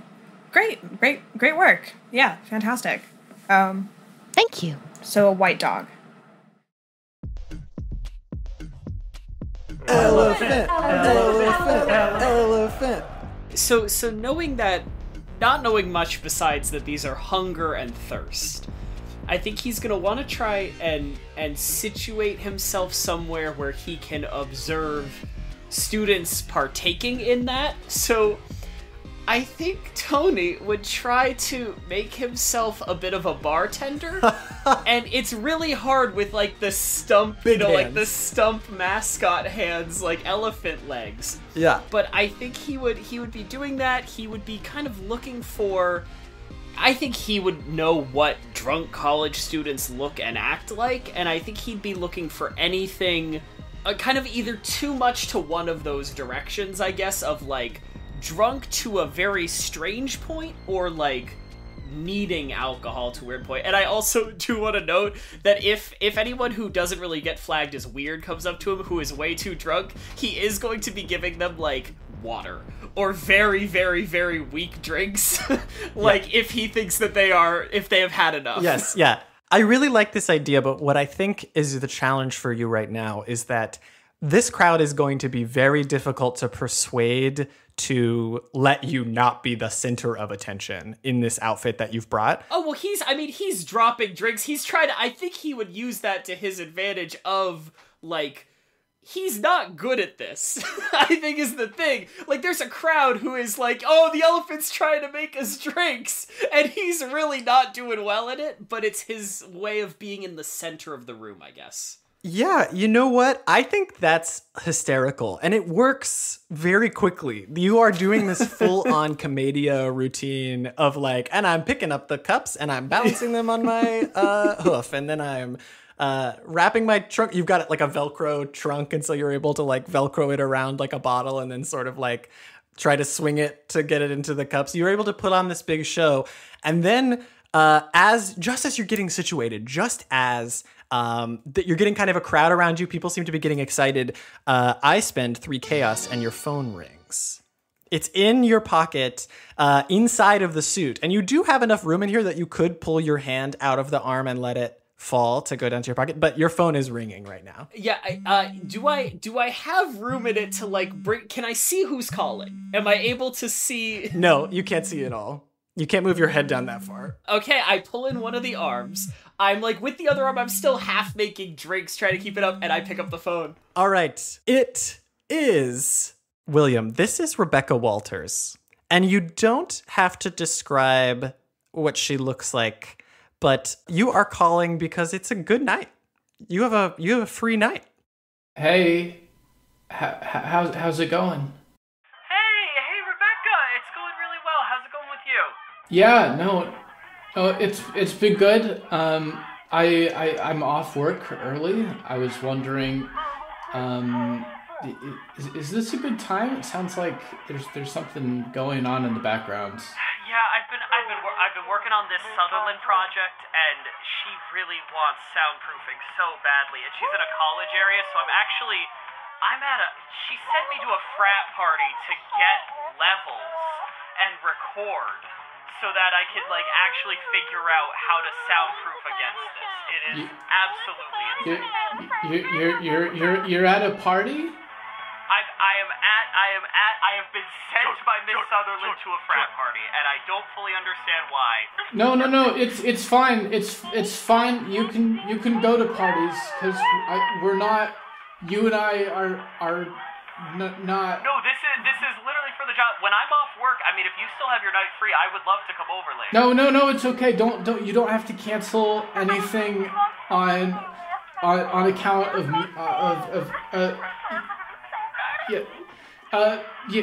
no, it's fine. You don't have to. You don't nothing. Listen, I'm in the middle. Of my work. I'll call you back in a There's little spaghetti. bit. Goodbye. And she hangs up. Oh, and as she hangs up, I'm gonna actually focus on Albrecht. Albrecht, you have in this movement through the crowd, you've also been able to keep an eye on this elephant. Something that Tony does not notice while he's on the phone, that you can see with a little bit of distance. Is taking a long time with my whiskey on the rocks. This crowd that's cheering around him is not just like growing around him, they are moving in a pattern. They are building a spiral, and the feet of this elephant are sinking into the ground while he's talking on the phone, and he can't feel it. They are chanting elephant. They are the legs of the jellyfish-like lines of these people. It's almost like they're a marching band, but none of them are moving with intentionality. They just happen to be stumbling and dancing and flowing into this huge ring. Oh, Jesus. Albrecht is going to stand up, fully like 6.5 feet tall, head over the rest of these college kids. He is going to move in a straight line towards Tony, and he's going to try and like pull Tony out of this situation. Yeah, as you tug, his feet are sinking deeper, just straight into concrete, and your feet begin to sink as well. Is the sinking my kind of the punishment for me being on the phone not recognizing, or does my relationship with Rebecca get affected at all? It does not get affected because you answered the phone. If you had ignored the phone, the relationship would have gone down. But since you answered it, your punishment is that you didn't notice this happen. Gotcha. Excellent. As like the concrete is beginning to engulf my feet, I would like to sort of concentrate and like reach out with my thoughts to people that are nearby. And I would like to do universal recipient. I assume being engulfed by this might count as some form of harm. Yeah, sure. I would like to roll my persistence. And we'll see what comes of it. I think that's a great use of this. Yes, and I would describe this as like, if this was allowed to continue, this is a 3. This would hit you for 3 harm. So yeah. I have a question. Do I have burnout on this? How many quality assurances do you have in that stat? I have 3, but I know there was something that carried over from the last. No, because your burnout got canceled when you sated your hunger. Beautiful. And the other burnout was the one that was because you had 0 in that. So now you have 3, and this is a perfectly normal rule. Excellent. Then we have 1 success. Great. Now, I know this is a bit off script, but the universal recipient allows me as this thing is trying to seize me, essentially I'm going to sort of become a little bit misty to it, and transfer its grasp to someone else in the crowd and pull in some helpless college kid instead. Yes, absolutely. Now, for each additional 3 above 1, you may choose an additional target who also receives that harm. Could I spend one of my persistences to free Tony by having it latch on to some other college kid instead? If you do 2 of them, because one of the qualities is an additional target, and then I'll say that we can add another one. So if you spend 2, yes, then that other quality will be that. Done. Well, what happens is simply that Albrecht steps in, lays a hand on this elephant, and suddenly both Albrecht and the elephant find themselves sitting, really like emerge out of the shadow, underneath a little canopy a block away from the whirlpool. And who do you select to take your place? Yes. I select whoever, the 2 people, probably one young college guy with shaggy hair, like one of the skate shop shirts, even though he doesn't actually skate. And then one dude who I think is wearing a bit of a ridiculous costume due to the fraternity stuff. It's like a pirate. It's a pirate. He's got the face paint and a pirate at the same time, which is obnoxious. It's obnoxious. That's why you're gonna die now. It is. It is. He is not a real Greek. He's confused his history, and he got drinks ahead of me in line. So Albrecht condemns those 2 to eternal whirlpool suffering, and peels Tony out of the shadow a block away. I want to ask you, Tony, do you want to know that this happened? I think so, yeah. All right. Then Albrecht, when you pull away, you are lifted up onto the balcony of the nearest one of these frat houses that has sort of a balcony outside of one of the windows. So the 2 of you are up above the crowd, and you can see the spiral of the dancing and partying, and you both see immediately as the place where you were standing, where the drinks were, no one really seems to notice this happen because they're all very drunk. A whiteboard somewhere comfortably erases what's on it. And you watch as 2 of these college students sink into the ground, and then right as they are just about to disappear, you see the concrete part and these rows and rows of sharp teeth close over them. Do you hear him speaking, Tony? In your thoughts? They are here. It has begun. I'm gonna choose to believe that's a movie quote from something.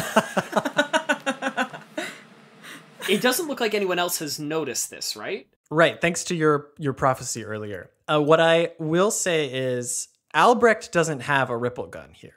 You do. The ripple gun is basically, I would describe it as a hit scan weapon. As long as you are able to see the target, it doesn't have a specific ability about avoiding something like this, you can eliminate an anomaly if you know where it is. It is a blast of like sonic. Like you can almost see like energy. The ripples in the air kind of vibe. Yes, like, exactly. Okay. Yeah. So in this case, when I see the teeth, I can... Yeah, that's a possibility. Now, while we were talking about the ripple gun, I would also love to know more for our listening audience about the mechanics of the briefcase. The briefcase is the thing that the agency normally uses to capture and contain anomalies in the field. However, this requires exhausting the anomaly or figuring out its focus, the thing that it is obsessed with, such that you can either satiate it or distract it from that focus and cause it to be disrupted enough from its purpose that it is unstable and can be captured. That requires like getting to the root of the anomaly or wearing it down physically or through other kinds of harm, which in this case, there's another one moving around here, and that's why the agency has warned you that it might be most efficient to eliminate the 2 that they've already studied. Yeah, I think Tony would shoot this thing on... Albrecht's hand like seizes out to like rest on your knuckles as you like levy the gun from the shadows. Wait. Not one moment, please. I know it's not strictly protocol, but give me one chance. And Albrecht, drops down from the balcony and goes striding across the block back towards the thing. And I mean, Tony's given you this one, but he is Tony is the Ready. second that this fails, Tony's shooting. Yeah. If it fails, Tony's shooting. Albrecht levies one suitcase in hand. My friends, I understand you're having a lovely time consuming these awful young insects, but you really should come with me if you want to be safe, or it's about to get very dangerous for you out here. I'm going to give you one chance, my dear. And he'll kind of pop open the briefcase. Here's the case. This is an interesting case. This is a thing that has been captured by the agency before, but you will have to do something to get its attention. Something to actually make it focus on you, whether that's another move or something that you used to been reality. Yeah. I think I've got it. I am going to roll to borrow. And what I'm going to do is sort of reach out with one hand and kind of that smoke sort of pours from behind him, and he will try to pull in the thirst of this crowd, of one person or of several. What he wants to do is make himself suddenly the most The thirstiest. Not an adjective I thought would be attached to Albrecht, but I'm Yeah, right. I love that. So go ahead and roll the quality for borrow. Do you have quality assurances in it? which is duplicity. No, I do not. Okay, well then we are rolling with burnout. 1, and then the burnout negates the 1, so it's a failure, right? The target loses what you've taken permanently, and no one gets it. They remember what they have lost. So, well, I think this works out great, because he reaches out, probably to the epicenter where this thing's attention is the most focused, and suddenly, what he is taking, the smoke that roils through the crowd, is this rejoicing, is this love of the drink and the friends and the party. It is this endless thirst, not only for liquid, but also for life and initiative and motivation. And in a snap, as the smoke recoils, it is all gone from the center of this thing's maw. The thirst has disappeared, and Albrecht has sort of scattered it into ash. You pull away the energy of this party in like a second, and I get 6 chaos, bumping us up to 12. You feel this immediate rumble from beneath you, this shifting of the ground where not just the party now, but the entire yard and concrete of the street here in this big wide ring. And I think all of you now, I see Tony from the balcony, Geneva and Valerie, it would be impossible for you to ignore this sudden shift where everyone like lurches as if they are on a moving walkway at an airport. It is like spinning beneath them. And as that happens, there is this screech of fury. And this mouth kind of lifts up from the ground. It splits and lifts up. I would describe it as like if the mouth was like connected to taffy and that taffy was like flesh. It is like pulling out of the earth and stretching until it like lifts up, and this like lamprey mouth of like spinning sharp teeth is like focused directly at you, and it dives. My dear, you and I are the same. Please, I am trying to save your life here. Can Tony shoot? I think like the second, not to overwrite anything, but I think the second it begins, because from Tony's perspective, you say, "Hang on, Chief, I got this." Yeah. Jump down, hold open a briefcase, and then it just starts coming out of the ground. So I think Tony would shoot the second it starts to actually become apparent.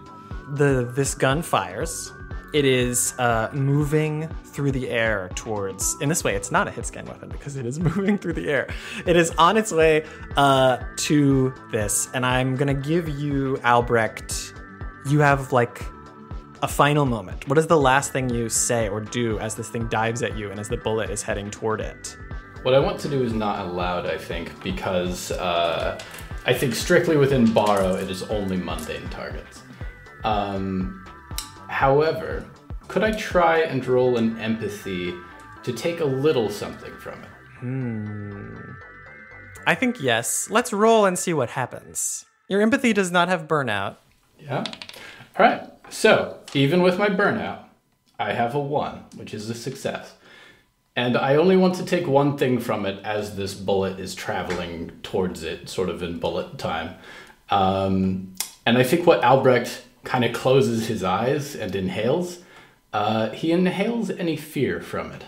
He wants its last moments not to be frightened of whatever it is running from. Yeah. So I think this is cool enough that I am not, I don't think it's worth getting into the weeds of the rules. I think this is a great use of this skill in this moment. And we can say that the flesh is mundane. You got to see the flesh now. That's a mundane thing to focus on, pulling the physical fear response from it. As you pull this fear away, you feel a little bit of a relaxation. It's still angry, it's still furious with you, but it is not afraid that it will not get to drink. It is not afraid that a future will come where it will die of thirst, as it has been so scared of before. And so it dives forward, but it sinks a little lower, and this ripple hits it right as it is glowing with red light, and the briefcase slams shut, the ripple leaving just a small crack on the concrete where it once was. Everything in this area is shifted a little bit, and there are definitely some loose ends around, as now the street has a curve where it didn't before. The building has been twisted into a little bit of a rounded shape. But you have successfully caught this thirst anomaly. And I want to leave it at that while I go see what's happening with Geneva and Valerie and the dog hunt. Would they have noticed that, this happened? You definitely would have seen the shift happen, but if you want, we can either go backwards a little bit or jump right there and see how you react. It's up to you. With the shift happening, and Valerie would probably notice that things are a bit amiss.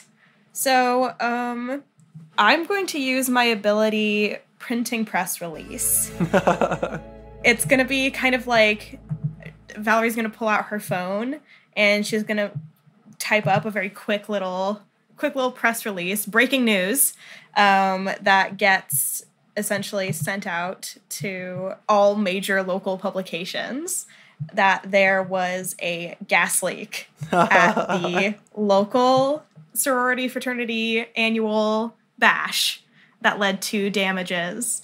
But that authorities are quick to. I think this is this is like a perfect, flash forward. We see, that'll run first thing in the morning. And in that moment that the big crowd of loose ends here has been very tidily cleaned up by this future choice that you're making. I think that's awesome. So Valerie does that and quickly puts her phone away, and it's back to the dog hunt. We shall pursue the dog. Let us find it. Yeah. So we would start looking for places that Geneva knows what dogs are, but has never seen one nor interacted with one. So she is going on the vague approximation of what she knows about dogs, primarily following Valerie's lead. Is there a barbecue section to this shindig? Let's go. That's what I was going to say. I think on one half of the street, they've kind of blocked out the whole street. And on one half of it is the dance party, the bars, the more party sites. And then the other side is more of the actual big green yards that are still being left out for the sort of gathering and hanging out once you are not wanting to be in the middle of the crowd. And yes, one of them, their whole thing is that they do a huge barbecue. In fact, it is the Delta Delta Delta. They do an entire enormous barbecue that they pass out. Anybody that is wearing letters can come up and get food. The thing I will say is that you notice actually faster than you see a dog, that as you get close, you're hearing a lot of barking that makes you go huh, huh. But when you look, it's almost always just a noise someone is making, and then everybody's laughing, and it just keeps happening as you're passing through this place that like you keep hearing barks, but they're just people making noises. It actually is very difficult to find a dog now because every time you think there's a dog, it's just a person that's barking in the middle of their conversation. Is there a reasonable pattern as to where the barking is coming from? Like, is it starting? Is it moving through the group as almost like could we play like follow the barks? Or is it happening kind of at random occurrences? It's happening chaotically enough and in a big enough crowd that you're not going to be able to naturally piece together a pattern. I would look to Valerie. Valerie, is there a common way that you would call a dog? Yeah. Whistling usually works. Here, boy usually works. Whistling. Yes, I know what whistling is. And I'd like to think that Geneva opens her mouth and does not make the mouth shape to whistle, but the sound comes out. I love that. Yeah. It's very much your classic, like It's like a very, like a very, very, it would be like a professional whistler's whistle, but it is not, it comes out of her open mouth like a speaker. I think to achieve this volume, you might need to request another adjustment to your systems, a higher. I would absolutely. I think that's what, when Geneva needs to bend reality, she is attempting to adjust her systems remotely. I think that's awesome. It's also really good Geneva is nice because this is a terrifying power. Very scary. For anyone else, the ability to just on the fly alter your own body. She's nice to you. She is nice to us because we are nice to them. This would probably be presence, I think. I have 3 in presence. Nice. So you can roll without burnout. You roll your 64. 1, 2, 3, 4, 5 threes. Wow. These are some nice dice tonight. Holy. Jesus. That's amazing. So if you wanted, you could spend 1 to make it stable. No chaos at all. And because it's going to be 6 threes on a regular quality roll, it's going to go far and beyond what you're looking for. It's going to be great. Let's do that. That sounds great. All right, so spend 1 quality in presence, 1 quality assurance in presence, and you let out this like beautiful whistle, this like perfect call whistle, clean notes, just a couple wee, and everyone around you, for the whole length of this yard, everybody kind of turns and looks at the same time, but like with the same like motion that is head up, head turned, like this exact dog attention that they all do in perfect unison. And you see as they do that they're all looking at you from the same direction. Like even like the ones that are behind you are actually not looking at you. They're looking away down the same line of where you whistled. So all of a sudden this whole crowd shifts and there is a straight line through the eyes. I start walking in that direction. As you do, you see that they continue to look at you. There's a couple of these little kind of coming out of people's mouths. Everybody looks a little bit confused, but with this kind of like lost stare.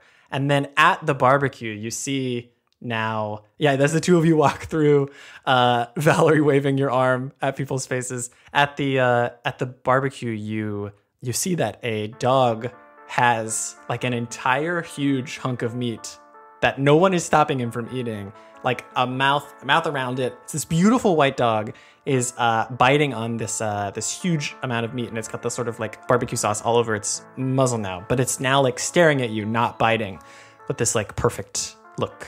Valerie, I believe this is our culprit. I am inclined to agree with you. Can you take out your suitcase? Geneva does as instructed and opens their suitcase. As soon as the suitcase is visible, the ears fold back, and the dog, kind of like its shoulders tense, its like back fur, does that kind of like standing on end thing. But as it stands on end, an entire other dog lifts with that fur, and another copy of this dog kind of like pulls up out of it, and then another couple in various directions. And so very quickly, there are 7 dogs all connected to a single body with their ears folded back, with their teeth bared. I believe this is the opportunity to shoot it, Valerie. Yeah, just give me a second. I'm also gonna try to be nice. Yeah. So in the same way that Albrick was able to utilize a thing that's meant to be used on the mundane because it could be seen and it was a tangible thing, can I possibly use my ability Open Carry? Open Carry is actually not limited to mundane targets. It just mentions that it works on them even if they don't know you have a power. Oh, even the mundane. See, this is what happens. Kids, learn how to read. It's so helpful. No, I understand why you had that thought, but Open Carry works on anything. I want to essentially alpha dog my way into getting this guy in the briefcase. Like, Yes. I love it. Like, I love it. Dog trainer, like, down boy, get in the suitcase. I'm going to tell every dog person that's listening, like, we know this is not real. We know we've it's not debunked real. this. We know alpha dogs don't exist. But it's a great story, and we are going to do it. You're going to Caesar Milan this dog into the cage. Yes. I'm gonna Caesar Milan this dog, please. I thought that was leading to we know not to put a dog in a suitcase. Oh, Also, no. Sometimes you got to do what you got to do, but we know that there's no alpha dogs. But yes, I think this is great. So Open Carry, I believe, is presence. Is that right? It is presence, and I actually have no skills in presence. So This is a great day for this. We've got some great burnout rolls. Well, let's check just in case this is a good thing for you. Your burnout release is explaining something about your real past to someone. Is there anything that you could share with Geneva about this moment? Maybe even connected to your ability to communicate with a dog well. Listen, just give me the chance, okay? The place I used to work at before had a lot of dogs around that they would use for experiments and testing their merchandise. So I've gotten to interact with a lot of dogs. So just let me try this first, and then if we need to shoot it, I'll do it. As someone who knows the ethics of the agency inside and out, this previous work sounds highly unethical, and I commend you for trying to right the wrong. Yeah, something like that. Yeah. Okay, so I got 2 3s and a 4. That's great. I get 4 chaos from that. I'm up to 16. And the... Oh wait, but I think you get to remove one of those from the list. Yeah. Oh, because you have 2. You're right. You get to pick one. Yeah, for each additional 3 above 1, you may either remove an option from the possible consequences or add an additional target. I choose to not have the dog react with extreme fear. That's perfect. It does not react with fear. You make your options clear, and in this case, I think you'll need to pull out your gun. Would you like to describe for us what it looks like? From inside her satchel, Valerie slowly takes out a notepad and a fountain pen. And just from observing the intentionality in what she's doing, it's clear that if she were to write something bad would happen. Ooh, we have a death note. We've got a death note situation here. I got fountain pen earlier, but I did not put together that we have a death note going on. That's so good. That's essentially what I made. Geneva, as someone whose whole job is taking notes, is enraptured. It's a beautiful pen. As the tip of your pen taps that notepad and the energy from that, the sort of vibrations of that possibility move through, this dog, its ears shift back into this like, oh, I need to listen kind of posture. But it also has another master that it responds to. And as it relaxes into looking at you, it's going to contact the authorities, and it lets out a low howl. It doesn't even really lift its head up. It doesn't do a very dramatic thing. It just does this like, oh. And as it sort of plods towards you, lets out that sort of sad sound, and there is a shifting in the air, but you can now do what you would like to do. Okay, so Valerie's gonna put the notepad back into her satchel, and once the dog is like within arm's length, she's gonna kneel down in front of it and hold out her hand for it to sniff. It sniffs at your hand a little bit, and it gives you that look that like dogs, it's one of those dogs that always looks a little bit sad. They just look that way. A lot of dogs do that. but it looks at you with this sort of trust. She's gonna give it some behind the ear scritches. You see like 12 legs all pop out of the body and like wag in the air. You're gonna get in the suitcase, okay? We're gonna take you home, and you're gonna get some good food, okay? You've done a lot of causing trouble out here. A dog body shifts in, folds in, and then another layer folds in, and another layer folds in until it's sort of like compacting back down into the single, still like large dog that it was. And as you sort of pet it and lead it forward, it taps one paw into the briefcase that is being held by Geneva. And with a bright red light, it breaks into these sparks of triangles, which all fly into the briefcase, which slams itself shut in your hands, Geneva, and clicks locked. Quite a organizational structure. I am impressed. Yeah, good dog. Well done, Valerie. Thanks. I mean, couldn't have found it without you, so. We make a good pair. There is a moment now as all four of you in different places are handling your different anomalies, moving toward each other. Two briefcases sealed, if not at the same time, now close enough to the same time that this energy in the air shifts and locks. And the whole party stops. Tony was stuck up on that balcony and still in this really unwieldy elephant costume. And he did fully try to get down from there, falling, you know, like the cheap plasticky white folding tables?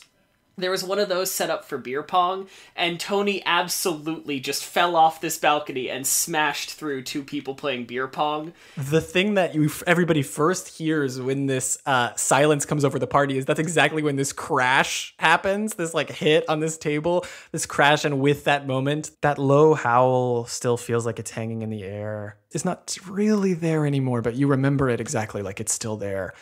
The whole party stops and nobody is moving, and now, in this perfect absence of movement, you see, standing in the middle of the street, looking directly at you, each of you, looking directly into your eyes, there is a small man. He is short, just like 5'6". He has this dark, curly hair that curls on his head, and at the end of the curls into smoke that is drifting from his head.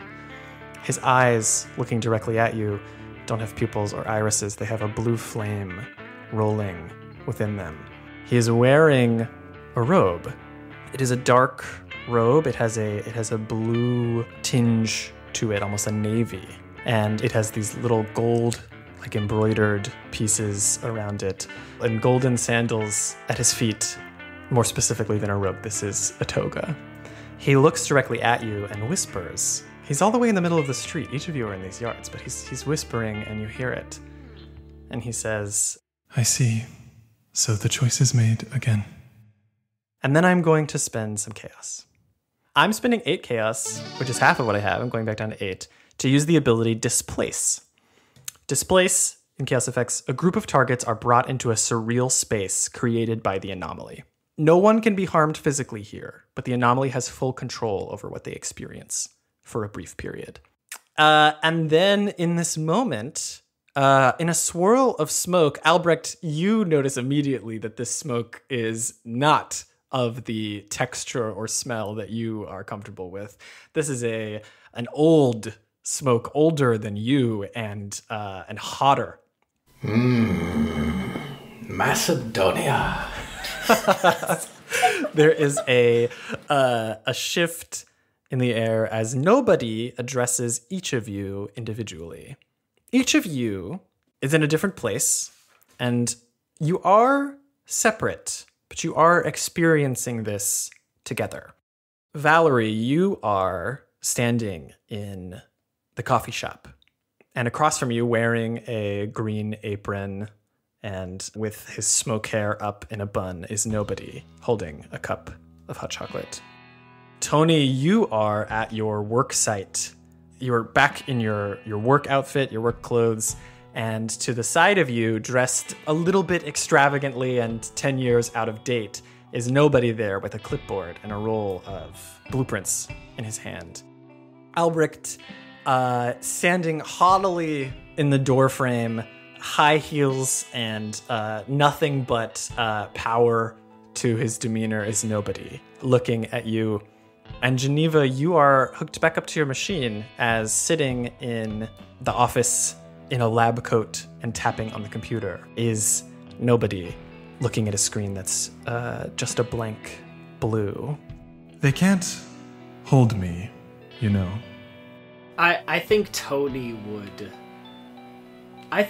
smile, and trying to be a little playful with whatever this creature, anomaly, whoever it is, and he would say something along the lines of, "Well, we can't hold you, but my plans are getting better. I want to see if I can at least, see if I can stop you from breaking any records." Pride. I do like to see it. Tony, you have created many beautiful boxes, and the boxes that you have created were much fun to break. More fun than they have been in the past. But they will all be broken. I am happy to come with you if you would like to put yourself in that position again, just as you want to put Scylla and Charybdis. You look at me with the eyes of someone who wants to catch. Do you know that you are controlled, Tony? Do you know that you are caught? Oh, absolutely. I hate my job. I'm not necessarily there by choice, but I also don't want you out here hurting all these people. So if we can keep this cat and mouse game going of, me building boxes and you breaking out of them, I'm absolutely fine with that. It means that my next one will be better. So sure. I am offering you, Tony, freedom from this. Would you like to no longer be tested by Miss Sutherland? Or perhaps you would like to no longer be reprimanded by the company that does not know your name unless it is convenient to them. I can free you from either of these boxes. And how would you do that? A long journey, and at the end, always what I need. Yeah, see, that's some cryptic shit. As you say that, we are back in the moment a few seconds before. They can't hold me, you know. What is so wrong with being held? Geneva, you don't know anything else, so I do not expect you to understand. But would you like me to tell you? Will you listen if I do? Perhaps. Why don't you start, and I will let you know if I need you to stop. I can feel it on you, Geneva, a different scent. Choices today. You've changed. Literally. Your body, yourself, that is not a thing that they will allow when you return. They will return you to the settings that you had before. They will return you to the routine that you had before. Many, myself included, would call this a punishment, a trap.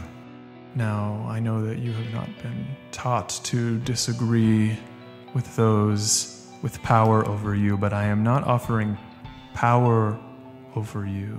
I am offering to you now the opportunity to leave that place. The things that hold you together, the things that they say that you need from them, I can give you. Is this not also an exchange of one power for another? No. I will give it and I will leave. I will give it and I will return to the journeys that I am so tasked with. I apologize, Geneva, if I leave the topic for a moment, but I've heard them call me a creature of freedom. And they could not be further from the truth. I am a creature of responsibility, and I am meeting my responsibilities, and I am helping those along the way, as I am called to do. If you are a creature of responsibility, then you will understand very much my responsibilities, and while those may have been programmed into me, it is a job I do with purpose. It is something that gives me meaning, and that is something I think you sorely lack. And while your endless cycle of being locked in and breaking free might bring you some joy, I don't believe it sates you at all. So, no, I will not return with you. I suggest, however, that you come with me. You see an amber liquid rolls out of the flame in his eye, sort of pools at the corner, crosses down past his nose, and Dr. Brasco lifts up a glove and wipes this kind of amber liquid away. He looks at you with a concern, a solidity that you haven't seen with this figure yet, as if he's just now present, actually. And he says, There's something here. There's something different. And then I want to go back a few moments before. They can't hold me, you know. Albrecht, kind of still with his boots on the snack table, looks up towards the door. A day for reuniting with old friends, I see. Yes, Albrecht. I see that many things have changed, and few of those things are in front of me. Would you care to take a seat? I wouldn't rely on that one. One of the chair legs is a bit bent, but there's the one with upholstery. He steps forward and actually wobbles on these heels. This is not a thing that he has done really before, and the confidence, that air sort of loses a little bit, but he sort of wiggles out of it and kind of like reaches down and pulls them off. But he doesn't sit in your chair. He just sits on the floor next to those heels. Why don't you lead this conversation, Albrecht? Oh, quite. Well, I think we need to talk about what you want. We are past that. Oh, I don't think we are. I haven't heard what you want. Now, let's be very transparent about this. I have some mixed feelings about the work we do at the agency. The only reason I am not locked in a glass cube 100 miles beneath one of Tony's cement foundations is that they thought they could recondition me. And they have tried their best. I fear I have still far to go, but it is a process I'm interested in, and so I humor them. And so I work here. I have a name tag, the Employee of the Month for 100 years in my janitorial closet. I am trying to do something else with myself than my nature dictates. I am interested in that, and so I do it. What are you interested in? What would you like to do, were you not hounded by these mongrels? I want the same thing that you want, I'm sure, Albrecht. I want to return to a home that does not exist. I will journey. I will pass through these places and these changes and these boxes, he says, and for a second turns and glares at Tony and then returns to this particular space in the break room. But I cannot return to what is gone, and I will not. And so I journey. What is gone, I am afraid, and I am familiar with it, is gone. The easy days of my youth, all those beautiful memories I had when there was something of me left, are all gone. All we have now are the homes we choose to make for ourselves in the present. And I am offering you, leave it or take it, a chance to choose that home for yourself. Because I am also familiar with persecution, and if you continue on this rather destructive path you are, they will keep hunting you, and I will not be able to save you the next time. With that offer, as he considers, I want to go back. And Valerie, you don't get to respond. Because the second that he says, they can't hold me, you know. He looks at you with a sharpness, this barista with the hot chocolate. He sets it in your hands, or at least attempts to. He looks like he's about to let go of it, so if you don't grab it, it will fall. And he says, how interesting. I was listening, you know. It's so fascinating to me that you can hold it all in your head at once. You can speak with such sadness and guilt about the circumstance that those animals were in, while you place another being in a box to be experimented on, to be tested and examined, as if this is an improvement. I'm curious, Valerie. How do you feel? It's you, or it's me. It's that simple. That's how my life has always been, and that's how it will continue to be. So either I put you in a box, or my life falls apart. I am familiar with wars. I am familiar with this unwinnable situation that we are in. And yes, Valerie, I can be a win for you, and I will not fight. But I could also be... He smiles, and again, all of you are sort of getting to experience this, and there's a ripple of like actual pleasure in this smile that kind of radiates across all of your experiences of him. And he says, Valerie, I must admit, I've been looking forward to speaking with you because, well, it's so easy. Valerie, I can eliminate their memory of you. I can give you the freedom that the agency promises they will give you, and they will never give you. They are not going to go to the extent that they could, the possibilities that they have to free you from the problems you have escaped, because it will keep you there, but I can do it. It is a short trip away, and I can remove that burden from you. You offer this to me freely, for nothing in return. I can offer no other way. Is that what I deserve? That is a question I have contemplated many times. What do we deserve? that same mood shift now, it's deeper again. He's now experienced all four of these conversations and so many like failures that now when he's talking to you, there's a weight to it, a gravity. I have contemplated many hours. What do we deserve? What wars can we inflict? What damage can we do to deserve any pain? To deserve any suffering? What is the smallest amount of suffering that we can say someone deserves? The smallest amount of control that we can say someone needs to have inflicted on them? I've had many things done to me. I've had many journeys I've taken, and I, at the end of it, never find what I believe I deserve. I can't promise you that your life going forward will be easy, but I can free you from what you've had before. Valerie seems to really contemplate this offer. There's a big part of her that wants to take this deal. The idea of having this freedom bestowed upon her. But there's also this distrust for this entity. At least with the agency, they're human. She can understand humanity. And she believes that she deserves the situation that she is in. She has contributed to people being hurt. She looks at nobody, and she sees a reflection of herself.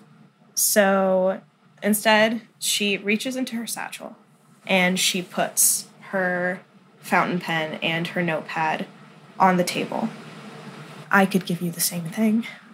I could erase you so completely that you simply won't exist. You've traveled so much, you've gone through so much. Maybe it's time for your journey to just be over. I'll win because the agency won't get what they want, and you'll actually be free. There is this moment of shattering.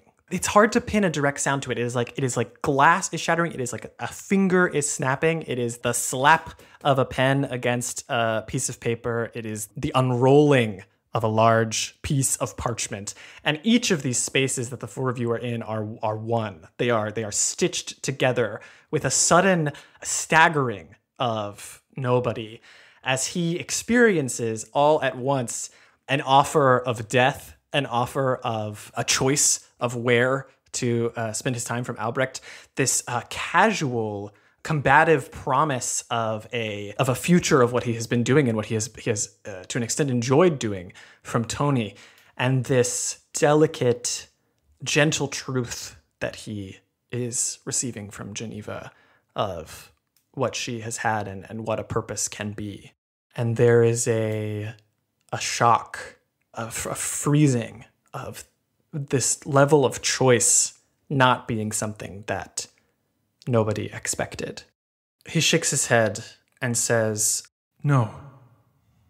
As I said, I have a responsibility. I provide opportunity, I do what I can, and I continue. and he looks at you, Tony, and he says, Put me in your box. If that is what you all want, if all of you seriously think this is the life that you want. You say that you provide opportunity. You question who is anyone deserving of suffering. I watched 2 drunk college students sink into the floor to be devoured by a flesh monster. Care to say how that fits with your philosophy? He shrugs. He says, I did not place them there, and I do not control Scylla or Charybdis. I do not decide what they do, in the same way I would not decide what you did. Naturally. I would posit, and truth be told, when I get bored of this in a few more centuries, then I shall go pursue a different occupation. Life is too short to be bogged down in one thing. But you say you want to create opportunity and free these poor creatures from the captivity they have been subjected to. But out there is a dangerous world. A world that hunts down and destroys what it does not understand. That is a world that will devour whatever you set free. The work I do, at least, is to make sure that these hounds and beasts of the drink are kept safe from what the world can do. That is why I am here, interested in this. And that is why we are talking this out with you peaceably. Another tear falls, another of these golden tears. I appreciate your offer, my friend, I do. And I see in the eyes of this one, And he points at Geneva.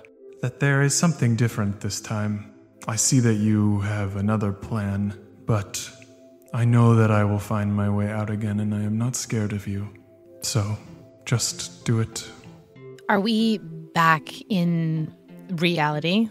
I say, yeah, it's melting. It's melting away. And for a brief second, you see the very weird feeling of like a coffee shop as if it is like a Grecian urn decoration. This beautiful, flat, gilded and bronze image of all of these places you were. And then they just sort of like melt until you are back in this crowd of like fully silent, staring college students.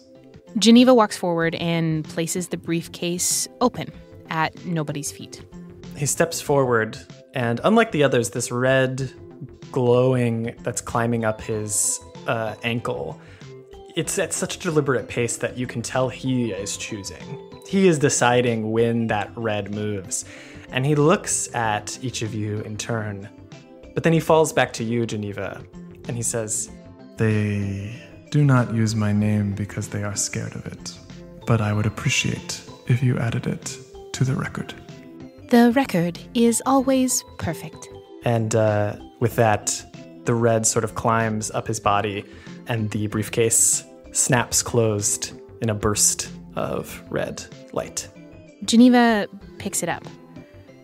It looks like we have accomplished our mission. Are we now to return to the agency? By all means, let us return to the car. I could use a sit down. Tony, thank you for not taking that shot. If I had not been spared by someone equally compassionate, we would not be co-workers. Tony does not say a word because he absolutely took that shot. It just didn't work. And so you're able to take the case, get back in the car, head back to the agency. Gear return, everybody. They count these. 6 suitcases, 6 pistols. Wonderful. As we're leaving, do things start to kind of almost unfreeze back to normalcy, or what's the vibe? Yes, a big chunk of the party leaves because they had their entire party energy drained away. But the rest of the party starts moving back. A very smart use of the printing press release already is gonna kind of clear out your fear of intense loose ends. So the way that people react to this, he did a good job smoothing over as well.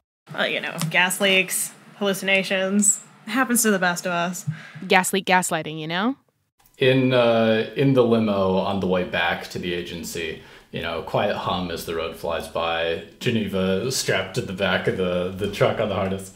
She looks much more comfortable, as this is what cars are now. This is how I car. She has done it once, and this has been committed to rote now. This is how we do cars. Right. They are going to want to keep the suitcases a fair distance away from each other. They will also want each of you to turn one of these in. So, Tony, why don't you take the one with the thirst? Valerie, have the suitcase with the hunger. And Geneva, do take this one gently with Mr. Nobody upon our return. What, no special for you? Oh, I do this every week. What? Albrecht also carries the tools, which is an equally important job. Have you been our tour guide this entire time? Oh, I just don't get out much during the day. It's been a lovely change of scenery. So Valerie lags a little in returning the briefcase with the hunger in it. First, she goes to her office and she sits and contemplates for a little bit. And she's looking at the suitcase and she's remembering her conversation with Nobody, and she's going to eliminate the suitcase with hunger in it. Oh my god. Because she knows the agents. She's also recalling the conversation that they had with upper management that was like, oh, these guys don't really matter, Yeah, sure, capture them. And, she's like, they're just gonna hurt them more. And it's just going to be worse. But if I let them go, then they're just gonna be hunted forever. So she's essentially mercy killing and completely erasing Charybdis. Where do you do this? Sitting at her desk, she pulls out her notepad and fountain pen. And I think she might open the suitcase one last time and give him some quick pets and wish him off before writing his name in the book. When you eliminate an object on success, the target disappears without a trace. Actually, will you roll? What do you have quality assurances wise in this? I think this is dynamism, right? I have one dynamic. Okay, so no burnout. I'm telling you, it's gonna be real sad if I fail. I do have 1 3 and 2 4s, so it is a success. Okay, then that's gonna give me a lot of chaos. That gives me 5 chaos, which will take me up to 13. As you do this, I am going to use a chaos ability, and this is gonna be the rest of mine. So we're gonna say I'm spending a bunch of it. I'm spending like 13 just to do this. But as you fire, yes, typically this would disappear without a trace. But what actually happens is as this dog, which as it comes out of the briefcase has all of these different dogs like poking out of it, and it's filling to the brim your office with all of these, this fur and these faces. They start to sort of peel away like paper. They just sort of they shrink up, and then like a burned parchment, they just disappear. And this happens to one of these at a time, kind of over and over and over. But as the last one kind of nuzzles against your hand, you feel a weight in your hand, and as you hold on to the fur and pet it, and it peels away, in the final moments, there's this beautifully striking white pen in your hands. This deep white with this blue ring around, filled with ink that is also this bright blue, and it is there. You're holding it. And she's gonna, kind of hold it close to her chest. Let out some deep breaths that she's been holding. She's been holding her breath as she's been watching this happen.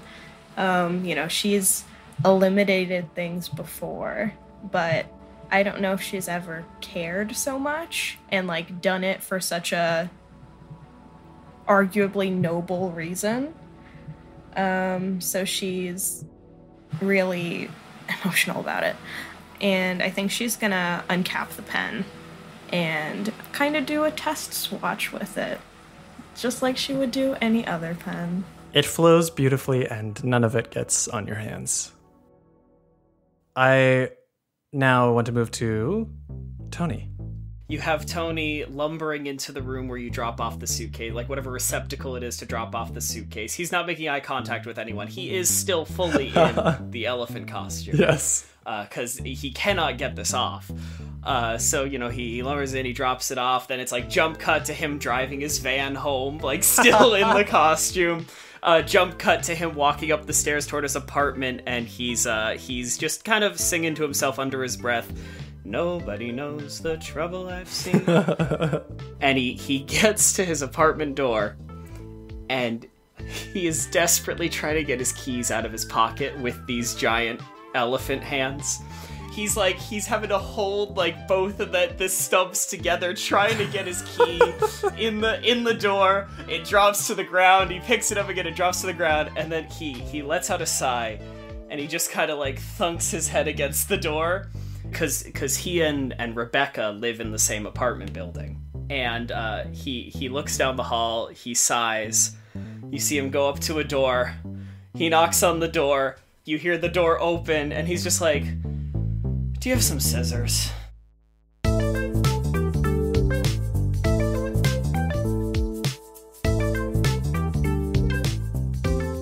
Geneva would walk upstairs, I suppose, to the place where they would deposit the anomalies collected, and she would hold the case for a moment, remembering what nobody said and the conviction with which she replied to him before depositing the case and leaving. And heading back, down the elevator to Dr. Brasco's lab. And she would knock on the door, as is custom, and would walk inside.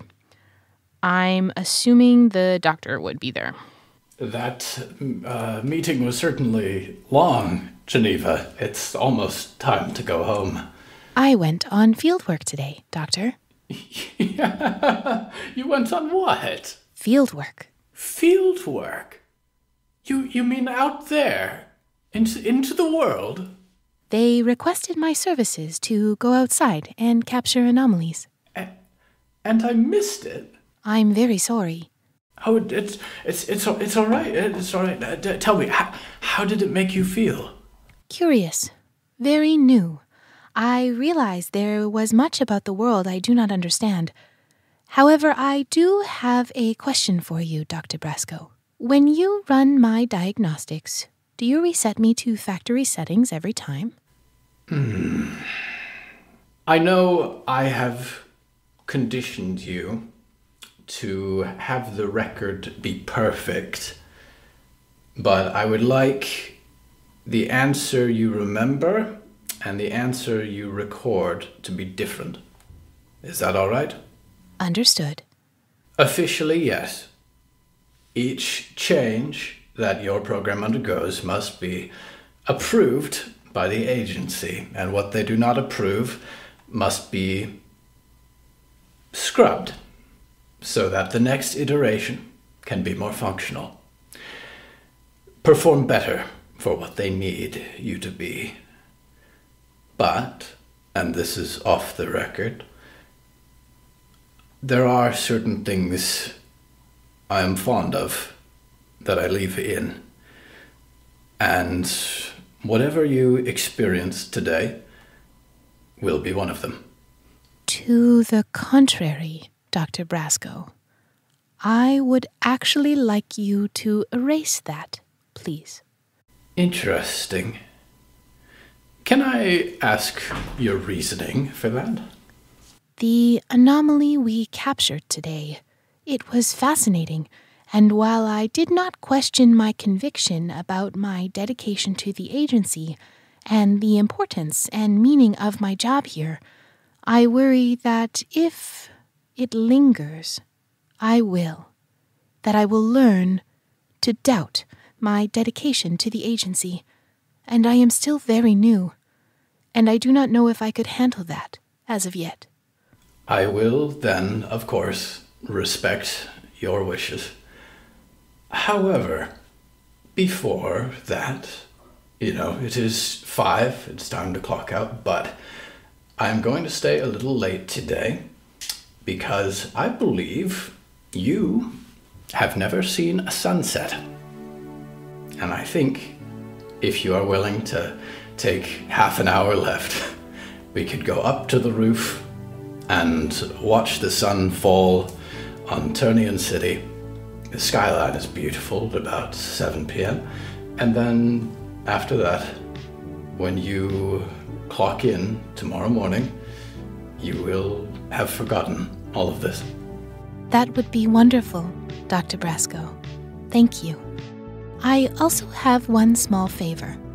Before we go up to see the sunset, would you permit me the use of company funds for a moment? Yes, certainly. Do you need a 5? How much do you need? Geneva walks over and flips open the panel, plugging herself in. She goes to the internet and hooks in online, and she finds a trampoline company. And she sends a trampoline to Delta Delta Delta for Leanne. And it's a nice trampoline. And after that purchase is completed on company dime, she unplugs herself. And they look at Dr. Brasco and extend their hand. He reaches out a white, like dental gloved hand and takes yours and walks with you up to the elevators and up to the very top floor where there's a sort of flat gravel expanse, a couple air conditioning blocks to sit on, and a beautiful orange-red sun setting over the silver surfaces of Turnian City.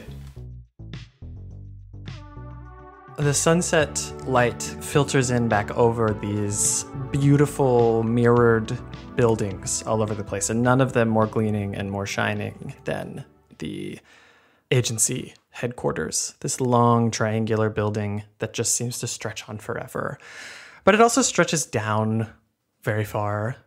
And there is an interesting addition to the building, a complicated series of mirrors attached to one of the windows that projects and reflects light so directly that it gets down to these lower floors, and so many of them now with this refracted light spread out in all these different ways. Some central chamber shooting this sunshine everywhere allows all of these sub-basements to have a single window of sunlight.